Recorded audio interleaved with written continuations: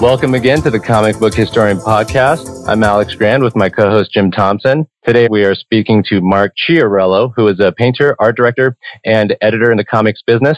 As a painter, he has worked on such projects as Batman's story Batman Houdini, The Devil's Workshop, and Clive Barker's Hellraiser. As an editor for DC Comics, he co-created Batman Black and White miniseries, for which he received Eisner Awards in 1997 and again in 2003, and fan favorite series like Solo and Wednesday Comics.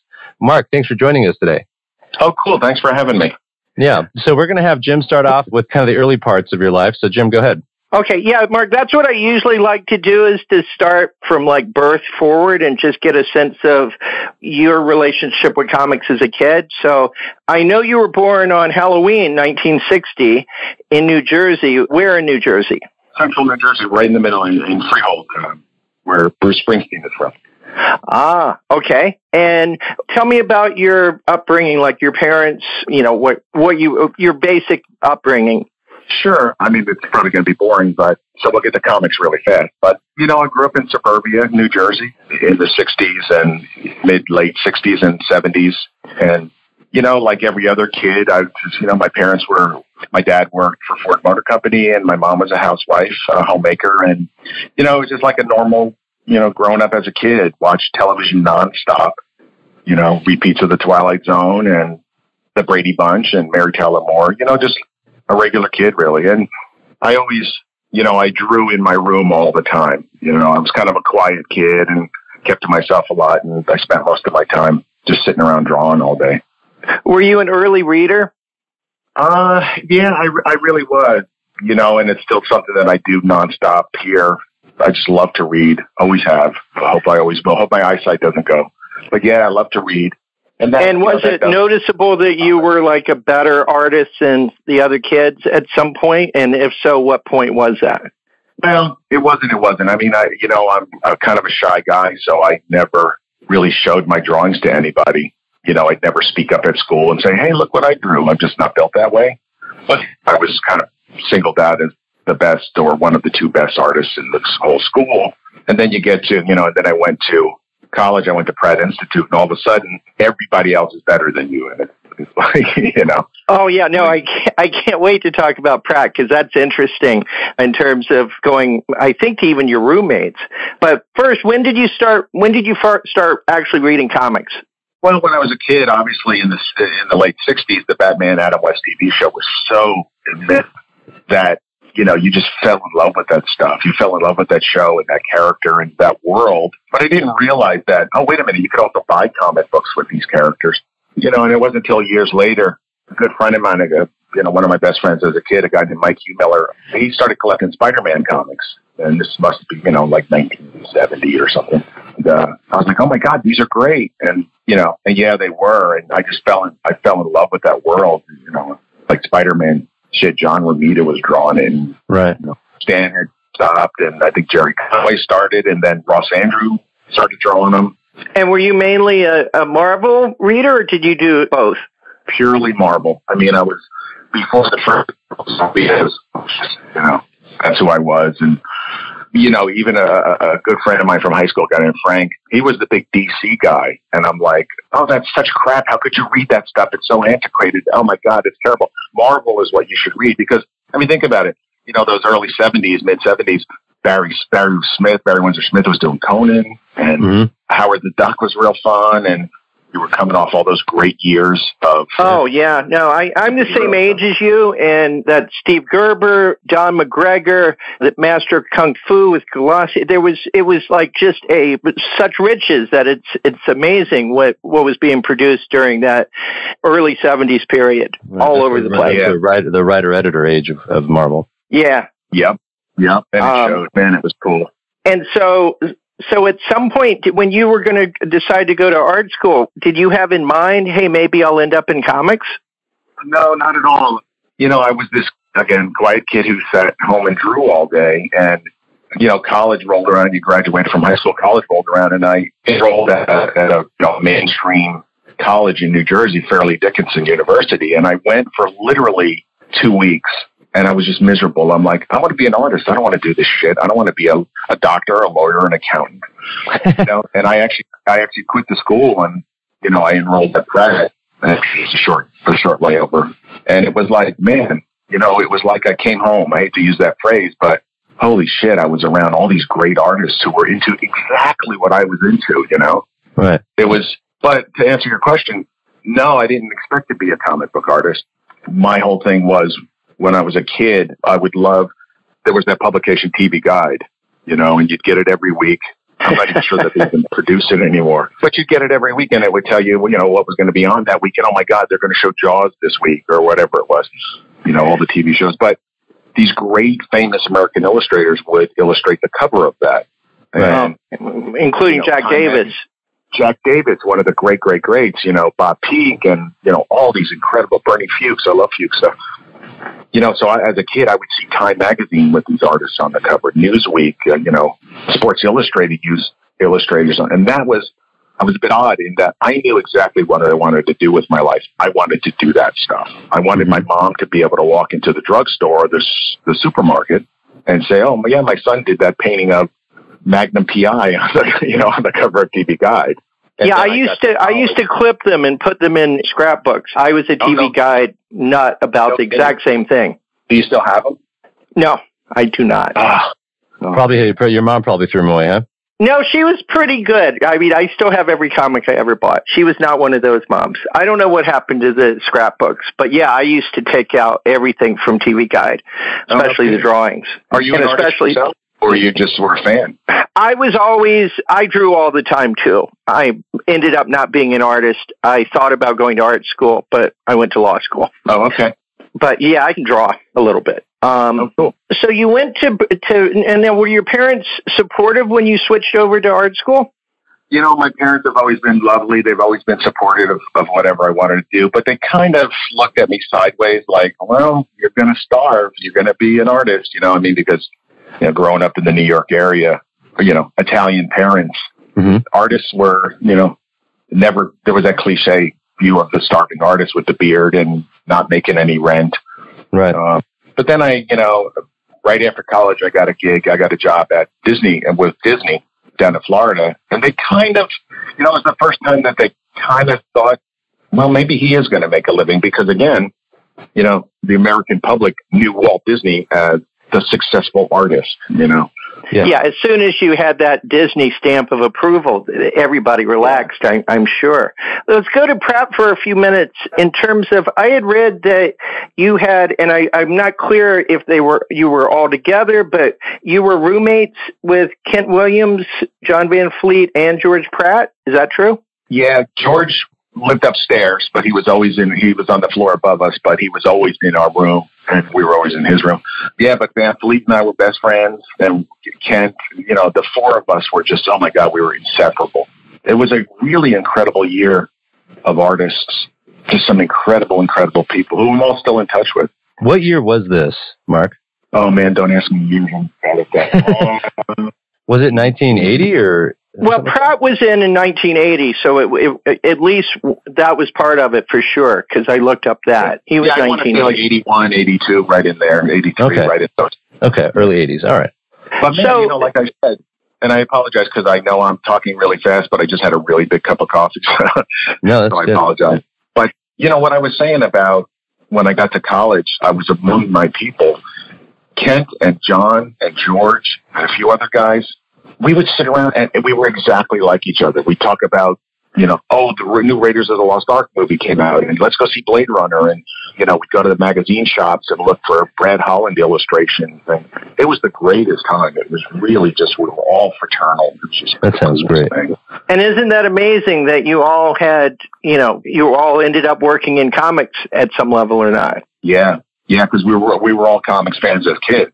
Now, were you reading, by that point, were any of you reading comics still? Yeah, I mean, that was an interesting time because you had there's a phrase for that time of comics, Rocketeer and Love and Rockets. What do they call it? Not the independent market, but, those kind of not Marvel and DC stuff. Yeah, but, right. Well, I mean, it wasn't the alternative stuff that's out I mean, that is so indie, but it was the age of the Hernandez brothers had come on the scene. Dave Sim was doing Cerebus.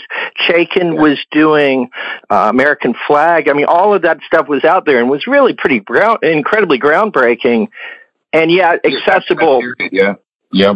Well, but you also had, yes, that's true. We love that stuff, man. When Rocketeer first came out, those first couple issues that Dave did, it was just beautiful stuff. But you also had Frank Miller drawing Daredevil at Marvel, and that was cool as shit too, you know? Mm-hmm. Yeah. And then he switches over and does Ronin, and it's like, look at the production value of that. And you guys must have all been like so aware of that it's no longer on comic paper and looking, you know, like there was so much experimentation in terms of design at that point, which I assume you had an interest in that early on because it's such a feature of your own work. Yeah, that just turned us on, you know, because I know Kent was drawing, when I first met Kent, he was drawing, or when I first moved in with him, he was drawing a short story for, I'm pretty sure it was Epic Illustrated, which Archie ran, which is a good one. And I was just like, oh my God. And look, I'm going to say something, please don't laugh at me, but you're going to think I'm ridiculous, but I never realized people wrote and drew comics. Of course, logically they did, and they do, but I didn't realize that you could get a job doing that these were real people, you know? Right. When I had a roommate who was actually drawing this stuff, it really opened my eyes. And Kent said to me, you know, geez, Mark, you're the biggest comics fan out of all of us. I know this guy at Marvel named Archie Goodwin. You're really very similar people. The Swedish guy. You should go get a job with him. So that's kind of my first foray into the professional. That's how you met Archie. world. Okay. Oh, that's great. That's really interesting. And they were doing things that looked like what you might see at school, because I'm thinking of like Moonshadow and what Muth was doing, and you guys are looking at stuff like that, right? Yeah, well, you know, as roommates, Kent did a fill-in issue of Moonshadow, and George came downstairs, and they were both painting it together in Kent's room. Wow. It was astounding. I'm like, you know, and I got to know Jay, and I really love his work, and it just, I guess that's my point. It showed me that, well, people do this. You can do this, you know? Right. It's capable. Oh. It's not just a mythical thing. It's a real thing. Exactly. It demystified it for me. Right. All right. So I'm going to take you out of Pratt now and get you in the real world, and Alex is going to take you from there. Okay. So, cool. What did you do at Disney World when you started there in Florida? Well, I started as an intern on this program. They would take a few people every year, and I moved down there, and I think they took like 2 graphic designers, 2 animators, and 1 illustrator. And I was the 1 illustrator that was picked out of all the art schools in the country. And, you know, and I moved down there. Oh my God, Disney, this is going to be cool. And it really was cool, but I didn't like living in Florida. I was just not, you know, I'm such a tri-state area guy. I'm such a New Yorker that it was like, I hate Florida, jeepers. Like you felt it was kind of boring, maybe? Well, it was always hot, you know? Okay. You know, and one of my nerd things is the Disney parks, Disneyland, Disney World. So that was fun because I'd go every day after work or for lunch or whatever. Oh, but other than that, I missed home, so I didn't stay there very long at all, and I moved back up. So what, you were just there for maybe a year or something? Oh, much less, but just a bunch of months. Oh, okay, just a month. And were you doing animation there? You're doing animation basically? No, I wasn't in the animation department. I was in the illustration department. And illustration, like okay. Brochures for the park or posters for the park. Oh, okay. Yeah, I see. Which is certainly a skill that we've seen of yours. Okay, I see what you're saying. So then after Disney, you went up to New York. And is that when you started working on the 1986 Adventures of Galaxy Rangers TV show? Yeah, it really is. Man, I forgot about that. Yeah, I got a job right away. There's not most of the animation's done out here in California, but there was a show that was being produced in New York called The Adventures of the Galaxy Rangers. It was on Channel 11 PIX in New York, but it was 65 episodes, and I was sort of the art director. Okay. But I would also organize everybody else. Mm-hmm. And would you draw stills as well, or animate things, or was it more like you were overseeing the project? I was hired as a storyboard artist, so we would get the script, and, you know, it was a half-hour animated show, and we would have to storyboard every scene, You know, and I was doing that, and it was fun. But then my boss said, "Well, you're kind of like the adult of all these 20 storyboard artists. Why don't you organize the whole thing, the art of all this stuff, and get it all together and ship it off to, I think it was animated in Japan, so I would FedEx it to Japan and make sure all the characters were coded and all that stuff." So my seeming maturity kind of elevated me to art director, sort of. Yeah, that's great. So is that when you kind of realize you can be both an artist and manage other artists? Is that your first taste of that? Yeah, I guess it is. I think it is. You know, over the years, I've always had a hard time, you know, because I embraced being the art director so much at DC. I always had a hard time coming home on the weekend and doing any artwork because I was exhausted from the job. Right. But yeah, I'm really torn. I've always been torn in my head. Should I be an artist or should I organize artists, be an art director? I'm never quite sure. Right. It's kind of a hybrid conflict. So then why did you leave that TV show and how did you get into doing Lost Planet 2 for Eclipse in 87? Was that your first published comic? You know, tell us about that transition and doing that comic. And that was after college, so we all sort of moved down the street to, you know, Pratt is in Brooklyn, so we all sort of moved, you know, the next neighborhood over to Park Slope. Oh, okay. Fleet and I shared an apartment, and George Pratt lived around the corner. And George was the nicest guy on the planet. Would always have other artists hanging out, staying over. And one of the guys he became friends with was Scott Hampton, who was from North Carolina. And Scotty's a cool guy. Scotty's such a brilliant artist. And, you know, we really hit it off. And he said, "Hey, my brother Bo is putting together a comic book called Lost Planet for Eclipse. Would you want to?" He knew what we were talking about. We would talk about history, American history all the time. I'm a real big history nut. And he said, "Hey, there's a story about Amelia Earhart. Would you want to draw it?" And I was like, "Man, cool, absolutely." You know, it was like a 10-page story, 8-page story, whatever. And he sent me the script, and I was really excited about it. And there was that moment where I got the script, and I was like, "Holy shit, I have to actually draw this thing now." That's frightening because, you know, I'm one of those guys I'm one of those artists that feel that everyone judges me as a human being based on my art. If they don't like my art, then they're not going to like me. Yeah, that's funny. Like you take it personally. Yeah. And to this day, I really wish I wasn't like that, but I am. But yeah, so I did that story. It came out okay. And then what made you go to Marvel? Like your friend who knew Archie Goodwin, was it the introduction that then you got into Marvel? How did that work? Yeah, I was still very close with Kent and you know, and all the guys, George and Van Fleet. And Kent had said, "Hey, I'm still working for Marvel. I'm doing jobs for him here and there. Go see Archie. I think he's looking for an assistant, a secretary or an assistant." So I met a guy named Carl Plott. He said, "Oh, you know, I have an opening. You want to interview?" And I actually didn't get the job. And that you did not get the job. And I went around what's that? You said you did not get the job. I did not get the job with Carl, but I went around the corner went around, you know, literally down the hall and met with Archie. He said, "Yeah, I'd love to hire you. You know, if you're a friend of Ken's, then absolutely." You know, and we chatted for 10 minutes and I got that job. Oh, wow. So I was Archie's assistant for, you know, maybe a year and a half. Ah, that's awesome. So then that's around the time when you were, you had some involvement in the Marvel Epic imprint graphic novel in 88, Someplace Strange by Nocenti and Bolton. Is that correct? Yeah, that was one of the books. Archie ran Epic Illustrated, and it had just ended at that time when I came on. And that time is, I think Shooter had just left Marvel, so that's around the time frame. Right.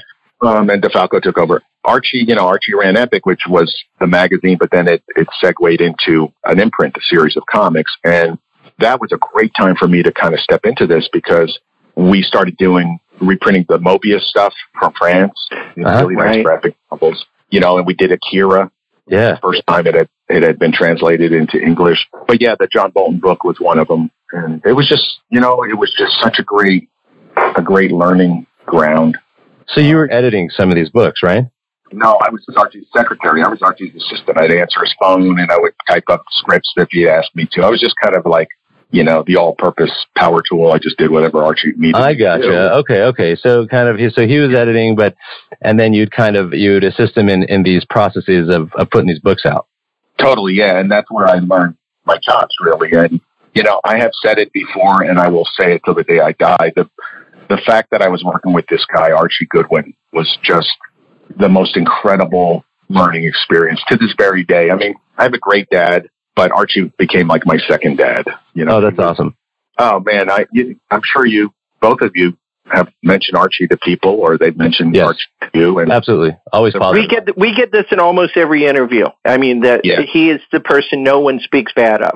It's so true. It's absolutely so true. He was just the funniest. I won't use the F word, but he was just the funniest guy you've ever met. He was sort of like, I always equate him to the comedian Bob Newhart. He was Bob Newhart. That's awesome. That's a great analogy. I love Bob Newhart. That's man, cool. He would have loved Archie. And and he was a brilliant writer. To this day, I think he's probably still my favorite writer ever in comics. His stuff was so adult and it was so incredible. And certainly the best editor ever to work in comics. So the guy was a triple threat. And he knew how to cater those stories just right for the artist. I mean, what he did at Warren with how he gave Steve Ditko the opportunity to do that run of stories that Ditko did, and Toth and all the others. It's like he understood how to write it for those specific artists. He's a real talent at that. You're absolutely right. He was the king of that stuff.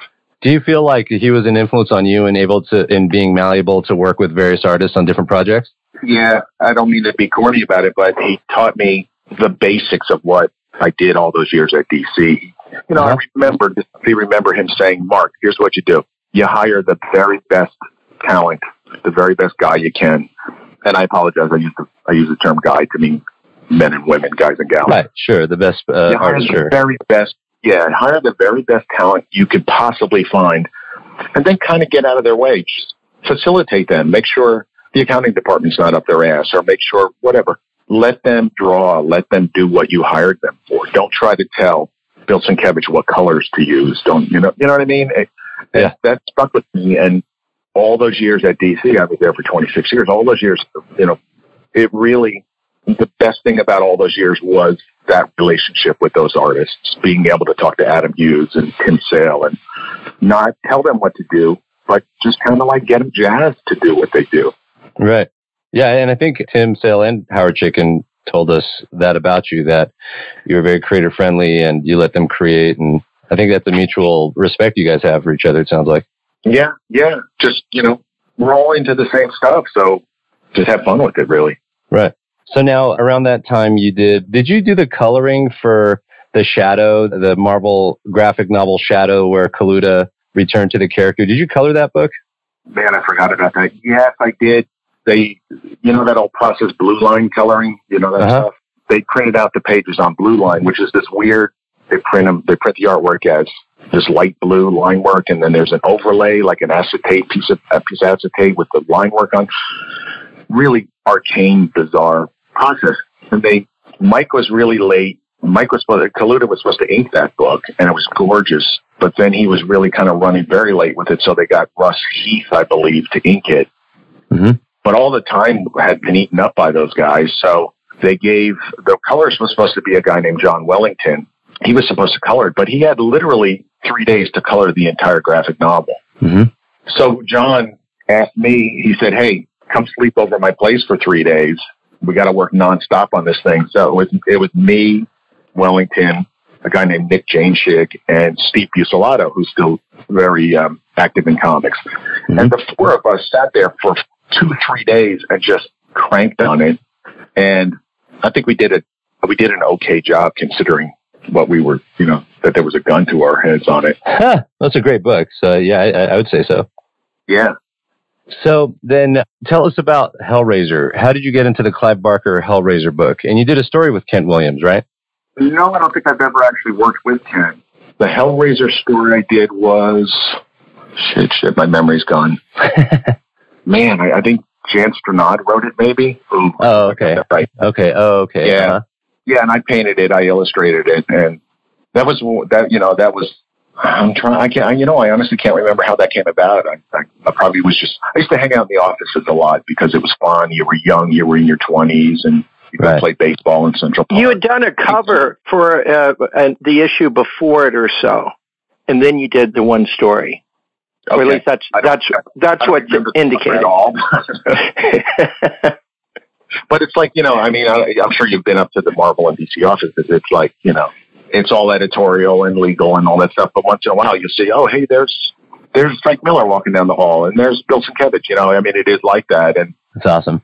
So when an editor sees Bill Sienkiewicz walking down the hall, he'll say, "Hey, Bill, come here. You want to draw this thing for me?" And I think that's how that Clive Barker story came about. Right. It's like, hey, Mark, help us out. You want to do this? Yeah.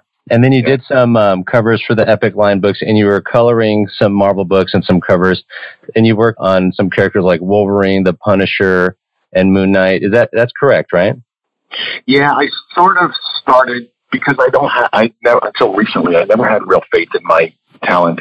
So it's like, oh my God, I have to, I have to draw this thing. So I sort of like, I won't say chickened out, but I realized that while I'm a really good colorist, I might as well just be a colorist in comics.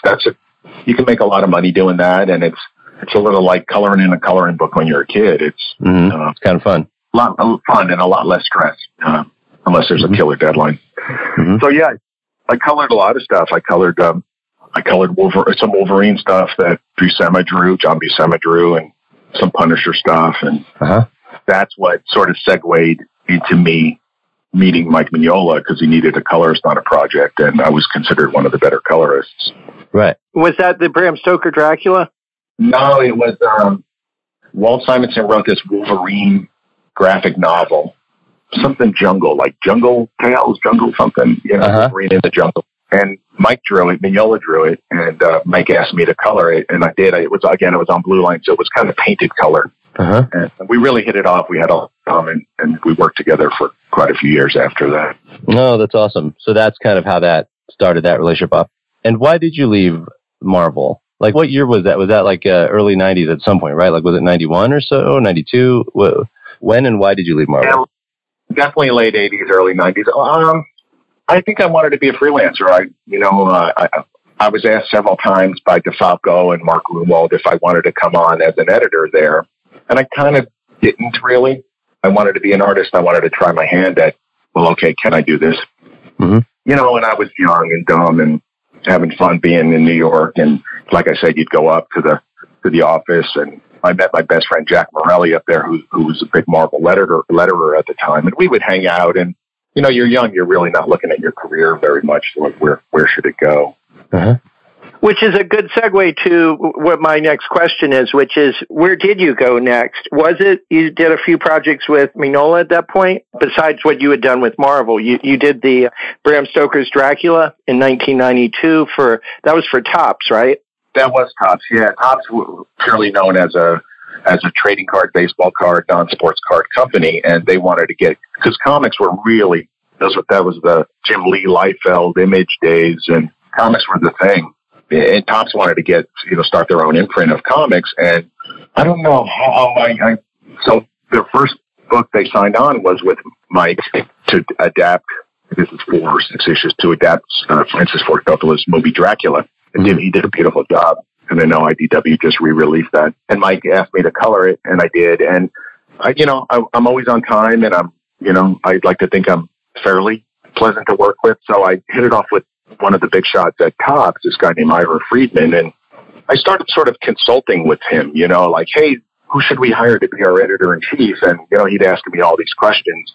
So, yeah, and unfortunately, Topps was fairly short-lived as a comic publisher, but they did some pretty fun stuff. Yeah, that Dracula really has some, I think, more import than people realized at the time. It has some staying power because it's great. Mignola, I mean, I think he really evolves during that period really quickly, because that's everything that Hellboy is. It's right there in that book. I had a question about the re-release. Did you look at the black and white version that came out? I picked it up at a comic shop. They were going to send me a couple copies, and I'm really good friends with Scott Dunbier at IDW, and he said, I'll send you a bunch. And I'm like, God, I got way too many comics in my house. Just, please don't send it to me. But Scott had asked me to, because that was actually pre-computer. That was like the very end of, right before everybody was coloring comics on computer. That was color guides where you would color on Xeroxes, photocopies, and you'd have to code every color. God, it was a pain in the ass. So he asked me, hey, we're going to re-release this. And I'm like, oh, Jesus, the coloring's awful on that. It's so clunky. It's he said, well, if you want to tweak the colors for, I'd send you the files and you could just kind of recolor it or tweak what's there. And I'm like, yeah, that'd be cool. And I did and again, I was working at DC at the time. This was just a year and a half ago. And I was like, yeah, oh no, I'll recolor the entire thing. And I won't charge you, no problem. And then I started doing it and I was like, what the fuck did I just get myself into? Yeah, you should charge for that. It's like, well, unfortunately I had to have a phone call, but I had to say, man, Scott, I just can't do this. I just don't have the time to do this. I have a full-time job. And he understood. He's one of the great guys. Right. Yeah, I think so. So at some point you just and that's why they decided to put it out in black and white instead. Well, I think Mike's the master of black and white. So I know they wanted to release it in black and white, and then the color one just came out. So I knew they had always planned to re-release both versions of it. Oh, I see. Yeah, I thought it was weird that came out in black and white, and From Hell is coming out now in color. And it's like, do you have any feeling about that in terms of if it's drawn with the notion that it's going to be colored? Is that different for an artist than if they know it's going to be released in black and white? Man, that's an interesting question. Every artist is different. Again, Mike Mignola is the master of black and white. I can't think of anybody in the history of comics that comes close to him. And that's quite a grand statement, but I love seeing Mike stuff in black and white. Mike over the years has given me a few pieces of original art.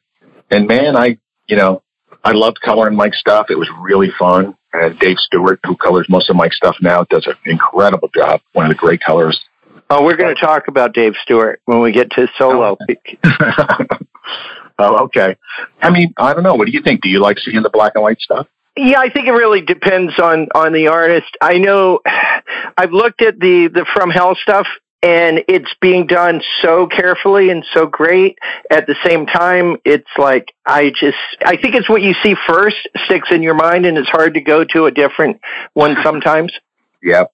That is true. That's what I would say. Runner, everybody cries about the narration in Blade Runner, but that's the way I first saw it. So that's what Blade Runner should be. That's right. Once it imprints, it's very hard to get it out of your head, no matter what.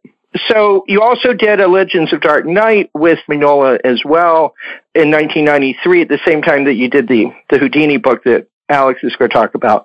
But the next, in 1994, that was a huge deal because there you did the one that everybody knows, which is you colored the Hellboy book, Seed of Destruction. Now, how essential were your coloring choices to what has become, such a known book? I mean, it's not like you said to Mignola, hey, why don't we make him red, right? Yeah. there was already a notion of what he looked like, or how much did you contribute to all of that? Well, I'll tell a corny story. Mike and I were very close pals. He had moved to Brooklyn, and we lived down the street, and we used to go to lunch. And I remember he, that was home freelancing, and he was home freelancing, so we would meet down the street at the diner all the time. And he took out his sketchbook, and he literally said, hey, I just came up with a new character. I'll show you my drawing. I call him Hellboy. And I looked at him, and I said, Mike, that's the dumbest fucking thing I've ever seen. And I think I was probably wrong on that, and he asked me about that all the time. But he asked me to color it, and he gave me, and I'm kind of, I don't like working with my friends, and, I always get fights with my friends and that you work with. And we actually, unfortunately, we did end up getting in a big fight a couple of years later, but we made up since. But, oh, okay. Mike really wanted me to color it, and I was sort of on the fence, and he gave me this gorgeous Kevin Nolan original cover from a Batman. I forget which Batman book. He said, I'm giving you this, but you have to color Hellboy. And I was like, yeah, Kevin Nolan, shit. Okay, you got a deal. So, he had started working on a couple pages, and he showed me, the character design. And I said, I think we should make him red. And Mike looked at me and literally said, gee, you fucking think? So, yeah, okay, Mike was always going to make him red. But I think I was officially the first person to say that. So I like, at cocktail parties, I like to say I'm the guy that made Hellboy red. There you go. That's pretty cool. That's funny. All right, Mike, so Alex, Mike knew exactly what he was doing. I mean, Mike really, and Mike would, those early days, we would go through the drawings, and Mike would go, like rifle through the drawings and say, okay, on page 7, that's got to be nighttime, not daytime. And then he'd go through another 10 pages and go, oh, make that little thing yellow. But his notes were incredibly light. So, what you saw on those pages was really my color. No, that's awesome. So shortly after or closer to that time, you also worked on Batman Houdini, The Devil's Workshop, and that was 1993. It was written by Howard Chaykin and John Francis Moore. So how did you come to that project? Somebody introduced me to Chaykin, and he scared the shit out of me right from the get-go. Yeah. He's a pretty daunting guy. He's he's the smartest guy in the room always. Yeah. But we became friendly, and I said to him, hey, I want to do this character. I'd love for you to write it. I want to draw it. There was a character, I forget the name of the company, Canadian company, I think. The character was with Mr. X, called Mr. X. And I really loved the character in the first couple issues. You're talking Mr. X, the Dean Motter? Yeah. From Vortex that Hernandez started on. Oh, that's great. And it's totally carries over a little bit to Terminal City when you're doing those covers. But yeah, I was a huge fan of that book. Yeah, I mean, again, that was that time. I think that was that time period of Love and Rockets and the Rocketeer. That stuff came out. I just loved. There was something about the character I loved. It was that film noir and kind of science fiction-y, weird dream state kind of thing. And I went to Howard and I said, hey, let's do this character. And he's like, yeah, totally, we can do it. I've got some great ideas.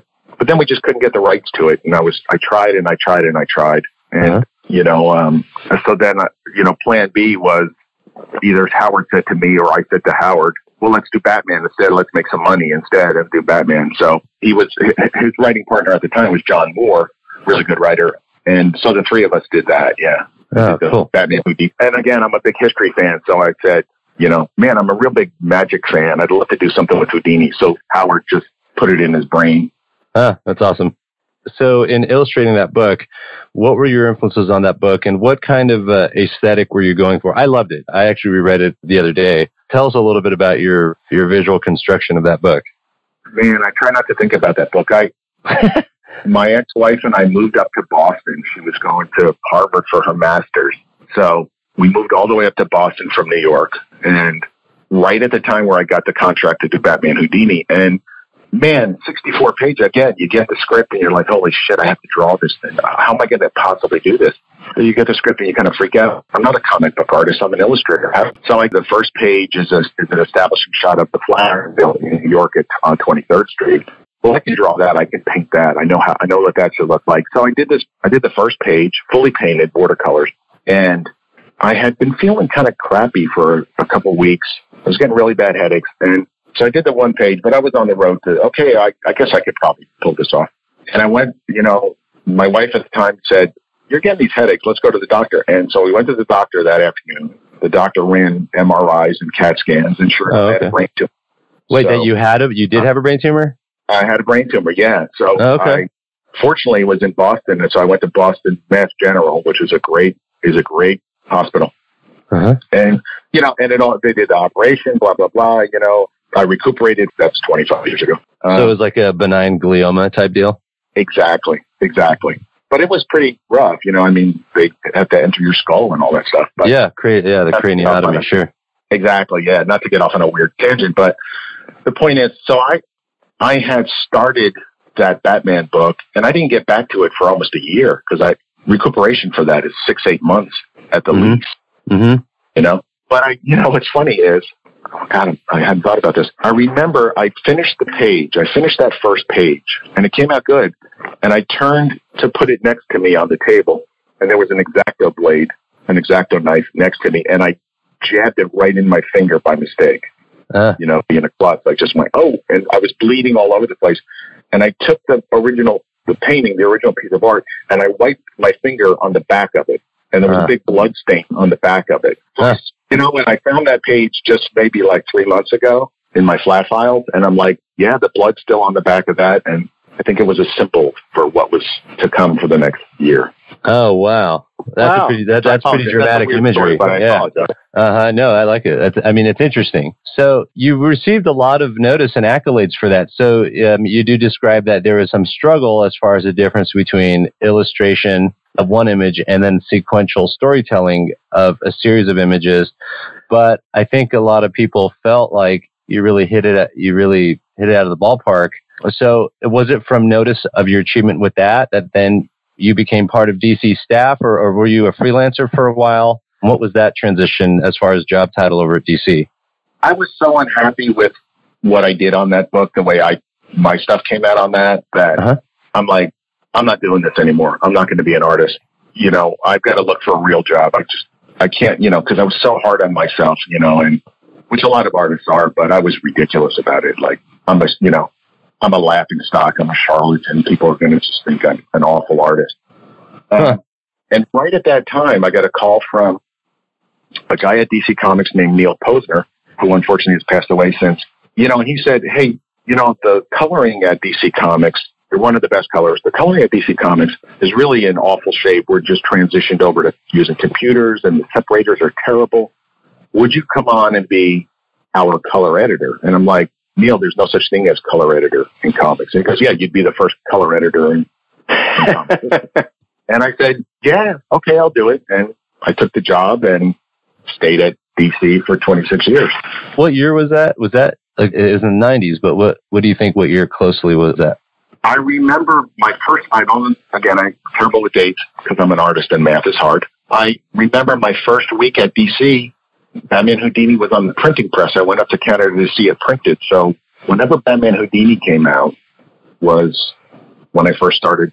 It's 93, I think. Yeah, that sounds right. So that's when you became staff and color editor. Yeah.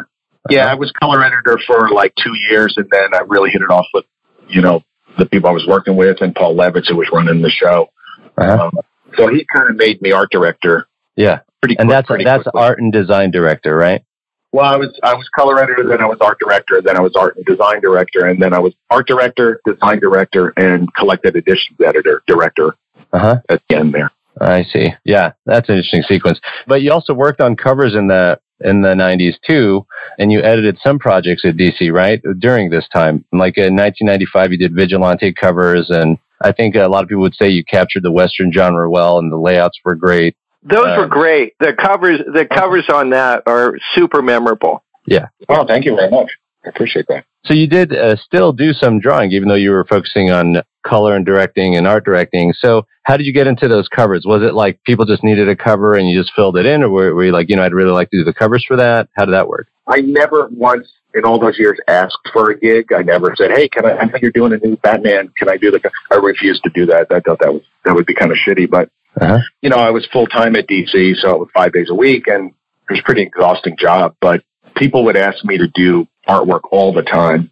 People who, not because they saw me in the hall, but they actually liked my work. So they'd say, hey, Mark, you want to do these covers? And once in a while, I would say yes, but I found it really hard to juggle both jobs. Yeah. So you turned down a lot of stuff. I mean, is there anything where somebody asked you to do a cover that you wish you had done it?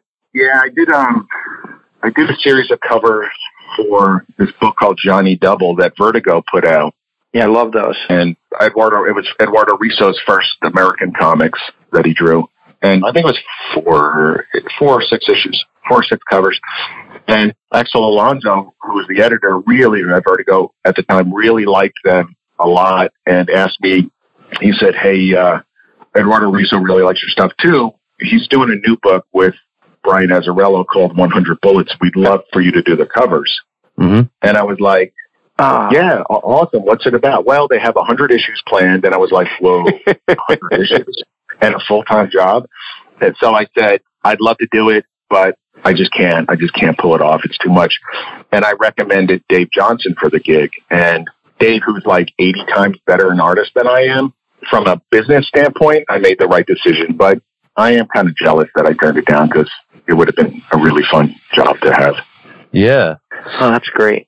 And there's other covers, right? Terminal City covers. In both series, you had provided covers for both series of that. And the architecture was awesome. Johnny Double covers. You had great camera angles, cinematic. So are movies, like cinematography in movies, does that factor into your layouts of covers? I would probably say yes. I'm a big movie nut. I think, the stuff we watch, the movies, that we watch, the TV shows we watch, they all make such an impression on us. And I like to tap into that as an artist. I like to tap into that. I'll watch a Netflix show that's awful, but the cinematography is usually really good. And you'll say, oh my God, look how beautiful that shot is. I think most artists are like that, from Frank Miller to Tim Sale to Mike Mignola. We're all movie nuts.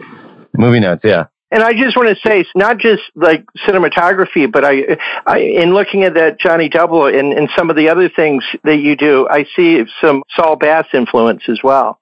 Oh, I love Saul Bass. Yeah, I'm such a big fan. There was a German artist named Ludwig Hohlwein who I really love his stuff. He unfortunately worked during the Nazi days, but his imagery was gorgeous, and he wasn't a Nazi. But that really influenced me quite a bit. His work. I see. Uh-huh. Oh, that's interesting. So now, turning to Batman seems to be very linked with your career at DC. So tell us about starting the Batman black and white books in 1996. I'd be working at DC, and I'd be the art director, and I was, overlooking a lot of the art, picking meeting young artists and getting new talent, and everything that the job involved was a full-time job. But Paul Levitz or Dan DiDio would, every now and then, they'd say, hey, we want you to edit something. Why don't you come up with a special project? Right. So I pitched this book. I figured I was a really big fan of the old black and white, creepy and eerie, the Warren stuff. Yep. Which Jim mentioned earlier, the Ditko stuff. I really love anthologies, and I'm dumb enough to think that everybody loves anthologies. So I figured, okay, so if you have an anthology and you have the greatest character ever in comics, Batman, and you hire the best artists and writers, it's got to be a hit. It's a no-brainer. Right. And I pitched it to Paul, and Paul was like, well, we don't really have success with black and white comics. And I think the one they had done previously was, the most recent one was a John Byrne, I want to say OMAC black and white series. Yeah. There's 4 issues of that, yeah. Yeah, and John, who's an incredible artist, has an incredibly big following. It sold good it sold good because John's reputation carried it along, but it didn't sell what they wanted it to sell. Right. So, like a moron, I went and pleaded and cried, and told Paul Levitz I would wash his car for a year and stuff, and and he finally acquiesced, and he let me do it, and it became a popular, incredibly successful series. Yeah. We eventually started doing statues, Batman black and white statues through DC Collectibles, and they just did their 100th. I'm pretty proud of that, and all of the great artists and writers I got to work with. That's really, that's one of the highlights of my life for sure. Yeah, it's great. And you also edited Batman Ego by Darwyn Cooke, and that was Darwyn's first major work. Is that correct? Yeah, pretty much. I'll tell a long story really, really quickly, if I may. Yeah. Sure. I would, in the mornings, I'd go have a cup of coffee with a good friend of mine, Scott Peterson, who was working in the Batman office. He and Denny O'Neil worked together. So I'd sit with Scott in the morning. We'd have coffee. I'd buy him a coffee, and I'd go sit and chat. And I bought him a coffee, and one more. And he had in the corner of his office, he had this stack of manila envelopes that was literally 5 feet tall. It was just jammed, it was just like if you looked at it, it would have fallen over. It was so many. I said, what's all this crap? Wow, those are submissions. It's my month to be the guy who goes through our submissions. Mm-hmm. And he's like, but I just can't bring myself to do it. He's like, why don't you take them? And I'm like, yeah, I don't think I'm gonna. There were all those, those manila envelopes, and towards the very bottom was a black envelope. And I said, hey, watch this, and that trick where the magician pulls the tablecloth off of the table and all the plates and glasses stay where they were. Right. Oh, you did that with the black envelope? I did that with the black envelope. I pulled it, and all of those submissions, all those envelopes went flying all over his office. And he got real mad at me. I picked those up, and I ran out of the office with my black envelope as a joke. And I got back to my office, and I'm not making this story up. It's verbatim. I swear it happened. So I sat in my office with this black envelope, and I opened it up. Oh, I wonder what this is. And most submissions you get at Marvel and DC and the big companies, they're really not that great. They're always earnestly drawn, but there's not much talent there. And this was this incredible pitch for a Batman story that had illustrations, pitch illustrations, and and the synopsis for the story. And I literally sat there and read it, and looked around the office like, how is this possible? This is incredible. This should be printed on. Right. So I looked at it, and it had the guy's name and phone number, and it was some guy in Canada named Darwyn Cooke. So I picked up the phone and I called this guy Darwyn Cooke, and I got him, and he was really kind of like, he was sort of like a bit surprised that someone was calling him from DC. Mm-hmm. And I said, I want to publish this thing. I'd have to run it through channel, but I think we'd go for this. Would you want to do it? And he said, oh shit, he said, I'm moving to California like in 2 weeks. I just took a job with Bruce Timm at Warner Brothers Animation to work on the Batman cartoon. He said, but when I'm done, I would really love to do it. So, wow. That's what happened. He went and worked with Bruce, with the genius Bruce. And then we did Ego right after that when he got back. That's awesome. And so you realized right away how good he was, it sounds like. Man, you knew it, dude. You knew it right away. People love his artwork, I ended up working with Darwyn on quite a few projects, but to me, I love his artwork too, but I think he's even a better writer than an artist. I think he's one of the great, great, great writers in comics history. I really, really do. Uh-huh. Oh, yeah. Yeah, I'm going to ask you about New Frontier in a few minutes, because it's one of my favorite superhero books of all time. So, let's see. Now, Batman Hush, that was in the issue 608 to 619 in 2002. It has its own animated movie now. You introduced Jeff Loeb and Jim Lee together and got it started. Isn't that correct? Yeah, it is. We knew each other. They were both really big shots in the comics industry, and they knew each other. And God, it's a long story. I apologize. That's okay. We love long stories. And by the way, I'm still speeding on coffee, so I know I'll speed through the story. DC, Warner Brothers bought Wildstorm. Jim came over, seeing Warner Brothers, and did Jim's incredible job, running stuff and all the many hats that Jim was wearing and does wear. But being friendly with Paul Levitz, I knew that Paul really wanted Jim to also draw for DC. He wanted him to be in managerial, but he also wanted, and as an art director for a lot of stuff, but he also wanted Jim to draw some stuff. Uh-huh. But Paul felt I guess, and I may be totally reading, I've always read into this, but I think Paul never wanted to actually ask Jim to do it, hey, could you also draw for us too? For some reason, he just didn't want to go there. I don't know why. Uh-huh. You could figure out the psychology of that, I'm sure. So like an idiot, one day, I come out to California once in a while to do business, and I found myself I was having lunch with Jeff, who I had worked with through Tim Sale. I was having breakfast with Jeff, and we had a great breakfast. We were chatting, and I said, man, I got to tell you, I was talking to Jim Lee, and he just reveres your work. He thinks you're the best writer in comics. He said he would love to do something with you, but he's kind of like shy about it. He doesn't want to ask you, Uh-huh. And you sort of saw it on Jeff's face. Interesting. Because Jim Lee is Lee, right? And then, like 4 hours later, I was in Jim's office when I was in La Jolla, San Diego, at Wildstorm before they moved. I was in Jim's office talking business, and I said, and by the way, what I said to Jeff was bullshit. I never talked to Jim about Jeff. I just thought I'd be, Machiavellian, and I am Sicilian, so that kind of goes.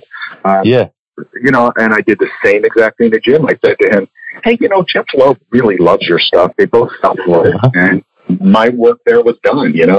They got I think they had 4 issues in the can before they even started publishing the book. It was really kind of cool. I'm real proud of that because that is cool. At that time, people were really questioning whether comic books periodicals were going to exist because everybody wanted to do graphic novels and special format stuff. And I love comics, I love the periodicals. I hope they're always around. And I'm really proud of that Jim and Jeff's Hush book really kind of reinvigorated the monthly comic book to a degree. Right. There's a lot of excitement about that story. Yeah. And then a lot of artists and writers said, wow, that's cool. I want to draw comics too. I want to write regular comics too. Yeah, that's right. All right, so I'm going to go off script for a couple of minutes and just sort of nerd out on a few things I wanted to ask you, and then get back on track. Can we talk about Alex Toth for a few minutes? Sure. Because you were actually friends with him, weren't you? Very good friends, yeah, for about 15, 16 years. Yeah, see, that's special. I mean, because not everybody certainly doesn't have that duration of friendship with him. Talk about that. When did you guys become friends?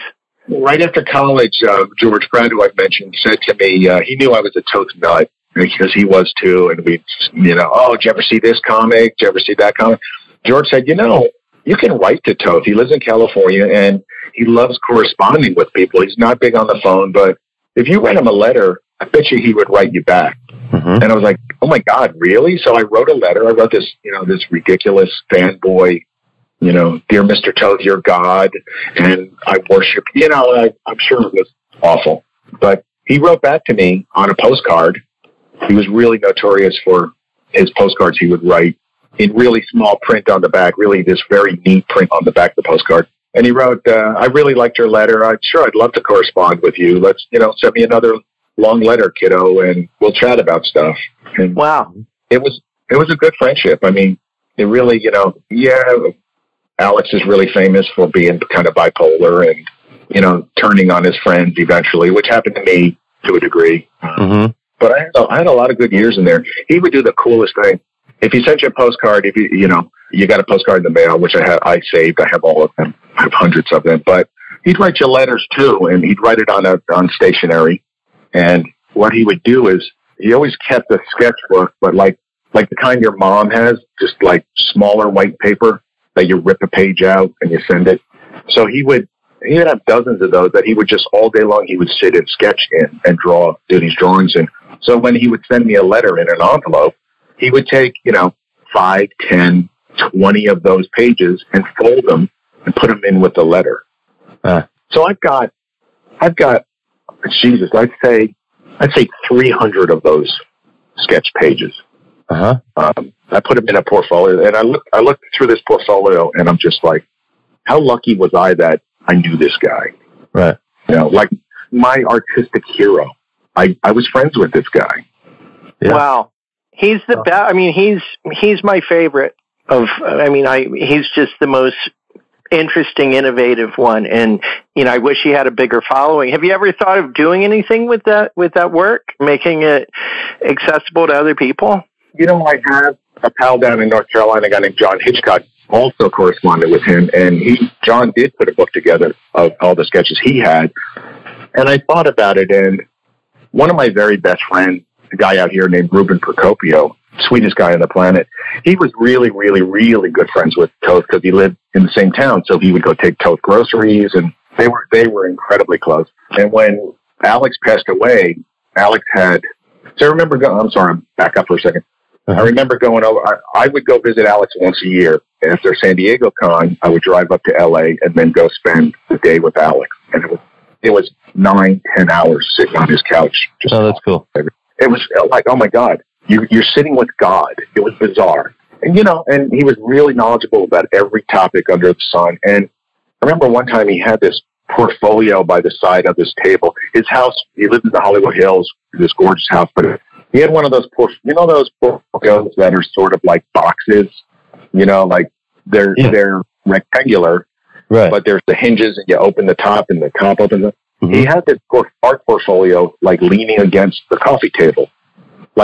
And the first 4 or 5 times I went, I kind of kept eyeballing it, and it always stayed in the corner on the table.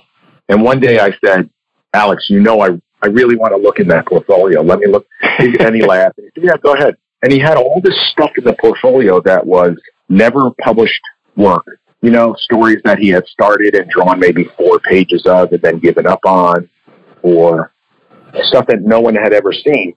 And it was really cool to look through. And, when I was done, I put it away and I thanked him. But when he passed, Ruben got that portfolio, and he still has it to this day. And Ruben and I always talk about, man, we should publish that stuff, because we're both still very close friends with Alex's kids, and I'm sure they would let us do it, and the profits would go to them, obviously. Uh-huh.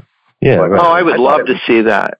Well, I thought it would be really cool, and maybe I will, maybe I'll get around to it someday. I thought it'd be cool to publish that stuff in a nice, slightly oversized book. But then if I were to take one of those sketchbook pages and tip it in to the front of each copy, and sell it for more, and again, the money would go to the Toth kids.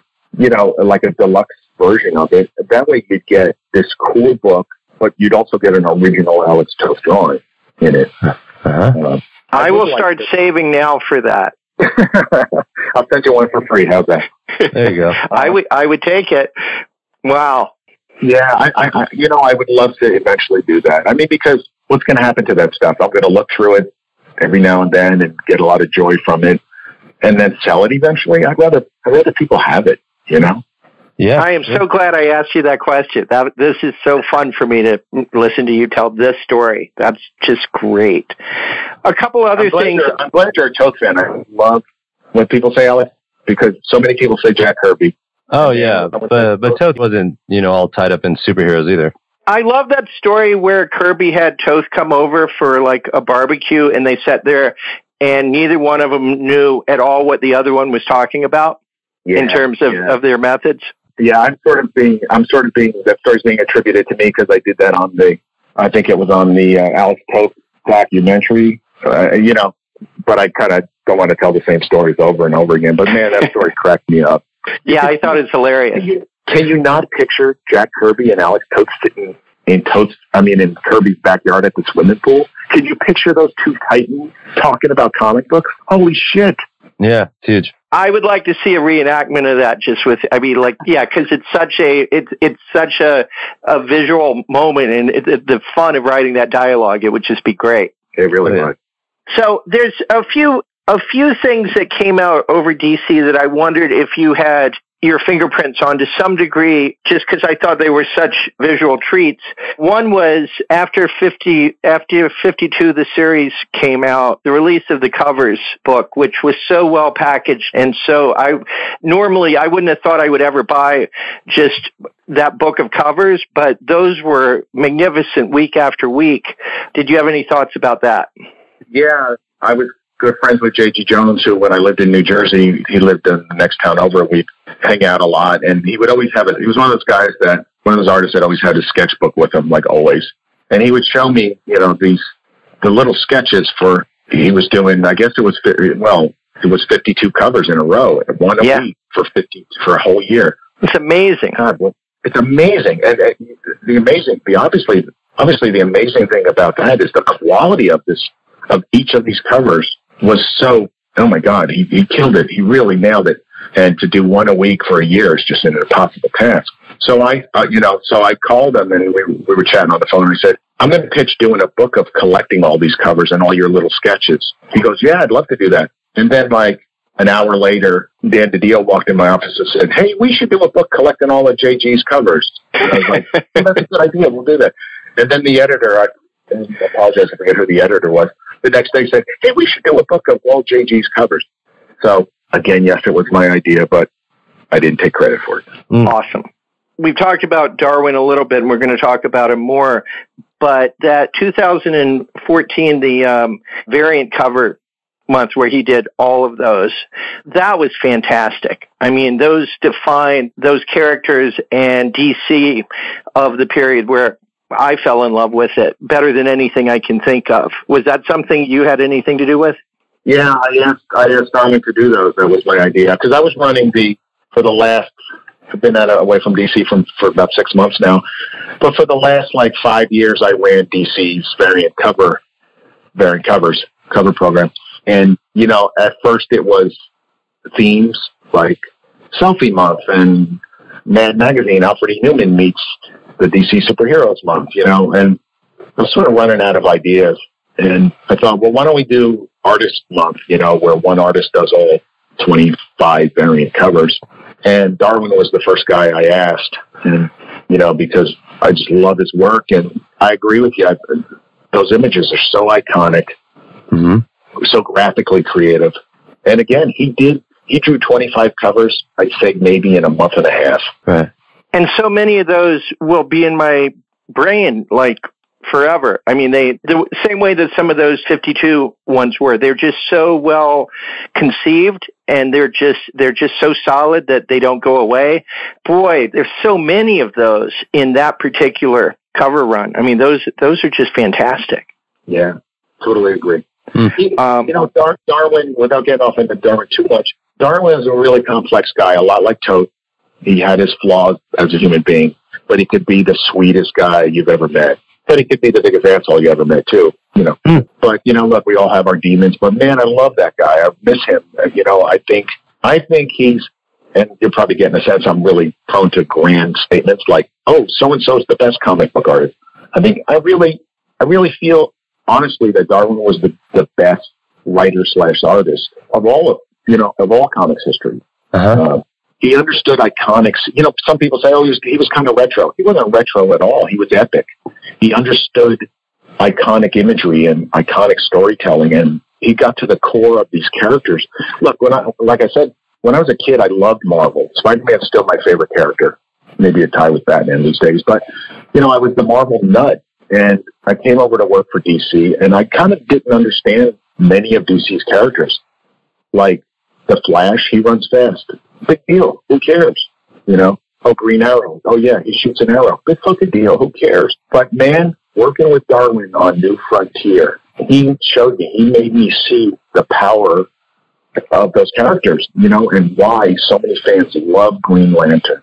As a Marvel fan, give me the Hulk, give me Captain America, give me the Fantastic Four. I just didn't understand Green Lantern, but, man, I totally get Green Lantern now. Because of Darwyn, because he understood it. In a single panel, he could make you like Wonder Woman if you had never appreciated that character in your whole life. And he would draw her on that table. And suddenly it's like, oh, yeah, she's badass. I suddenly get Wonder Woman. Or that panel where Robin is jumping up and down while Batman's talking to Superman. And it's like, that's Dick Grayson. You know, he had such an incredible instinct about it. It's just amazing. Well, he had respect for these characters. You're absolutely right. He had respect for these characters. He didn't want to shit on these characters and make Green Lantern an alcoholic and retrofit the back history of these characters. He always went to the core of the creation of the characters. Right. Flash running to Vegas because of Captain Cold, and that's brilliant. Yeah. Oh, and he based that Captain Cold on Grant Morrison, by the way. If you look closely, it's Grant Morrison. Huh. No, really? Oh, that's awesome. That is cool. Yeah, but I loved working with him. I really loved working with that guy. I had called him not that long ago, I guess a year and a half ago, 2 years ago, whatever it was. I had come up with an idea, one of my kooky ideas for a project, and he loved it years ago. He loved it. He really wanted to do it. He thought it was a brilliant idea, great idea. We were going to do it. Then we had this really big fight. We had this really big falling out. Again, because Darwyn was Darwyn, you know, and I'm perfect, so I'm sure it wasn't my fault. But there you go. You know, he really wanted to do it, and then we had that big fight. So I forgot it for like 3 years, 4 years, whatever it was. And then about a year and a half ago, we made up. You know, we became friends again, and everything was cool. And about a year and a half ago, I called him and I said, "Hey, time to do that Batman book we talked about." And I apologize, I'm getting a little emotional about it, but you know, he said, "You know, I can't." And I was kind of like, "What do you mean you can't? Come on, it's a great idea." And I didn't show it to him on the phone, but I got a little pissed off and like, well, why the fuck not? Come on, man, you know? Right. And he's like, I just can't do it. I really want to do it. I can't do it. And, you know, and then, you know, the next, like 3 days later, he called me back and he told me why he couldn't do it. You know, because of medical. I apologize. I'm getting a little emotional here, but yeah, because he knew what was going to happen to him. Yeah. Wow. Whew. Well, all right. That's hard. Boy, I just brought down the room. No, that's okay. I mean, I like the backstory. I think Jim does too. I think everybody knows that loss. I mean, and you knew it personally, but comics knew it because he was for I think a whole generation. He's that guy that, you know, that maybe older people had with Kirby or with Steranko at some point or with different people. Cooke was that guy. He was that level, and you don't get those very often. Very rarely. Right. So you'll see artists and writers who are as talented as him, but there was something special. Like, look, Adam Hughes, I always say he's the best draftsman I've ever worked with. The guy can draw anything. But there was something you're right, there was something that was a throwback to Jack Kirby with Darwyn. Mm-hmm.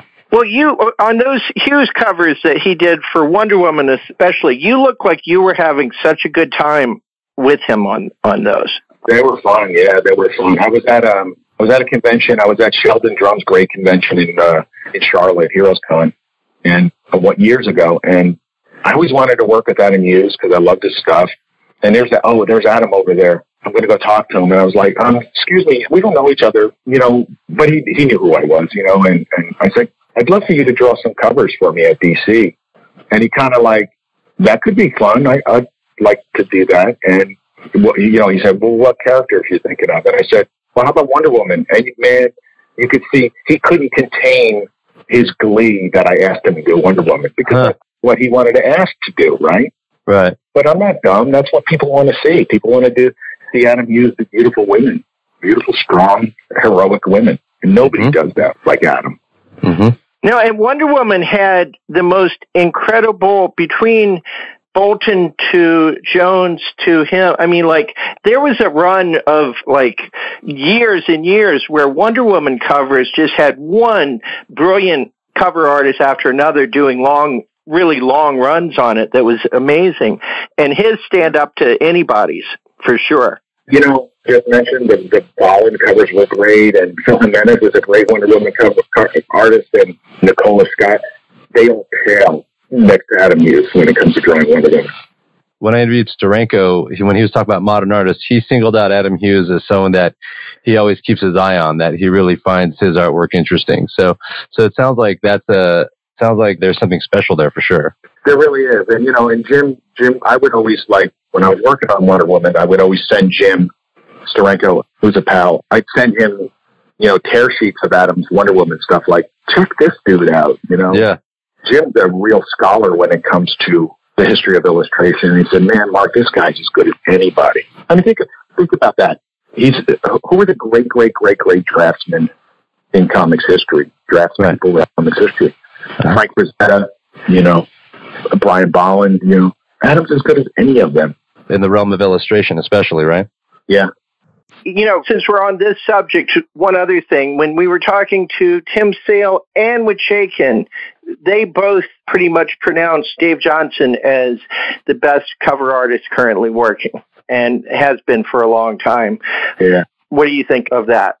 Dave's sensibilities and mine are really very similar. We both like real graphic images. Yeah. Shakin does, Dave's such a hardcore designer. I mean, he can draw incredibly well. I wish I could draw like Dave Johnson can draw, but he just gets imagery. He gets picture making.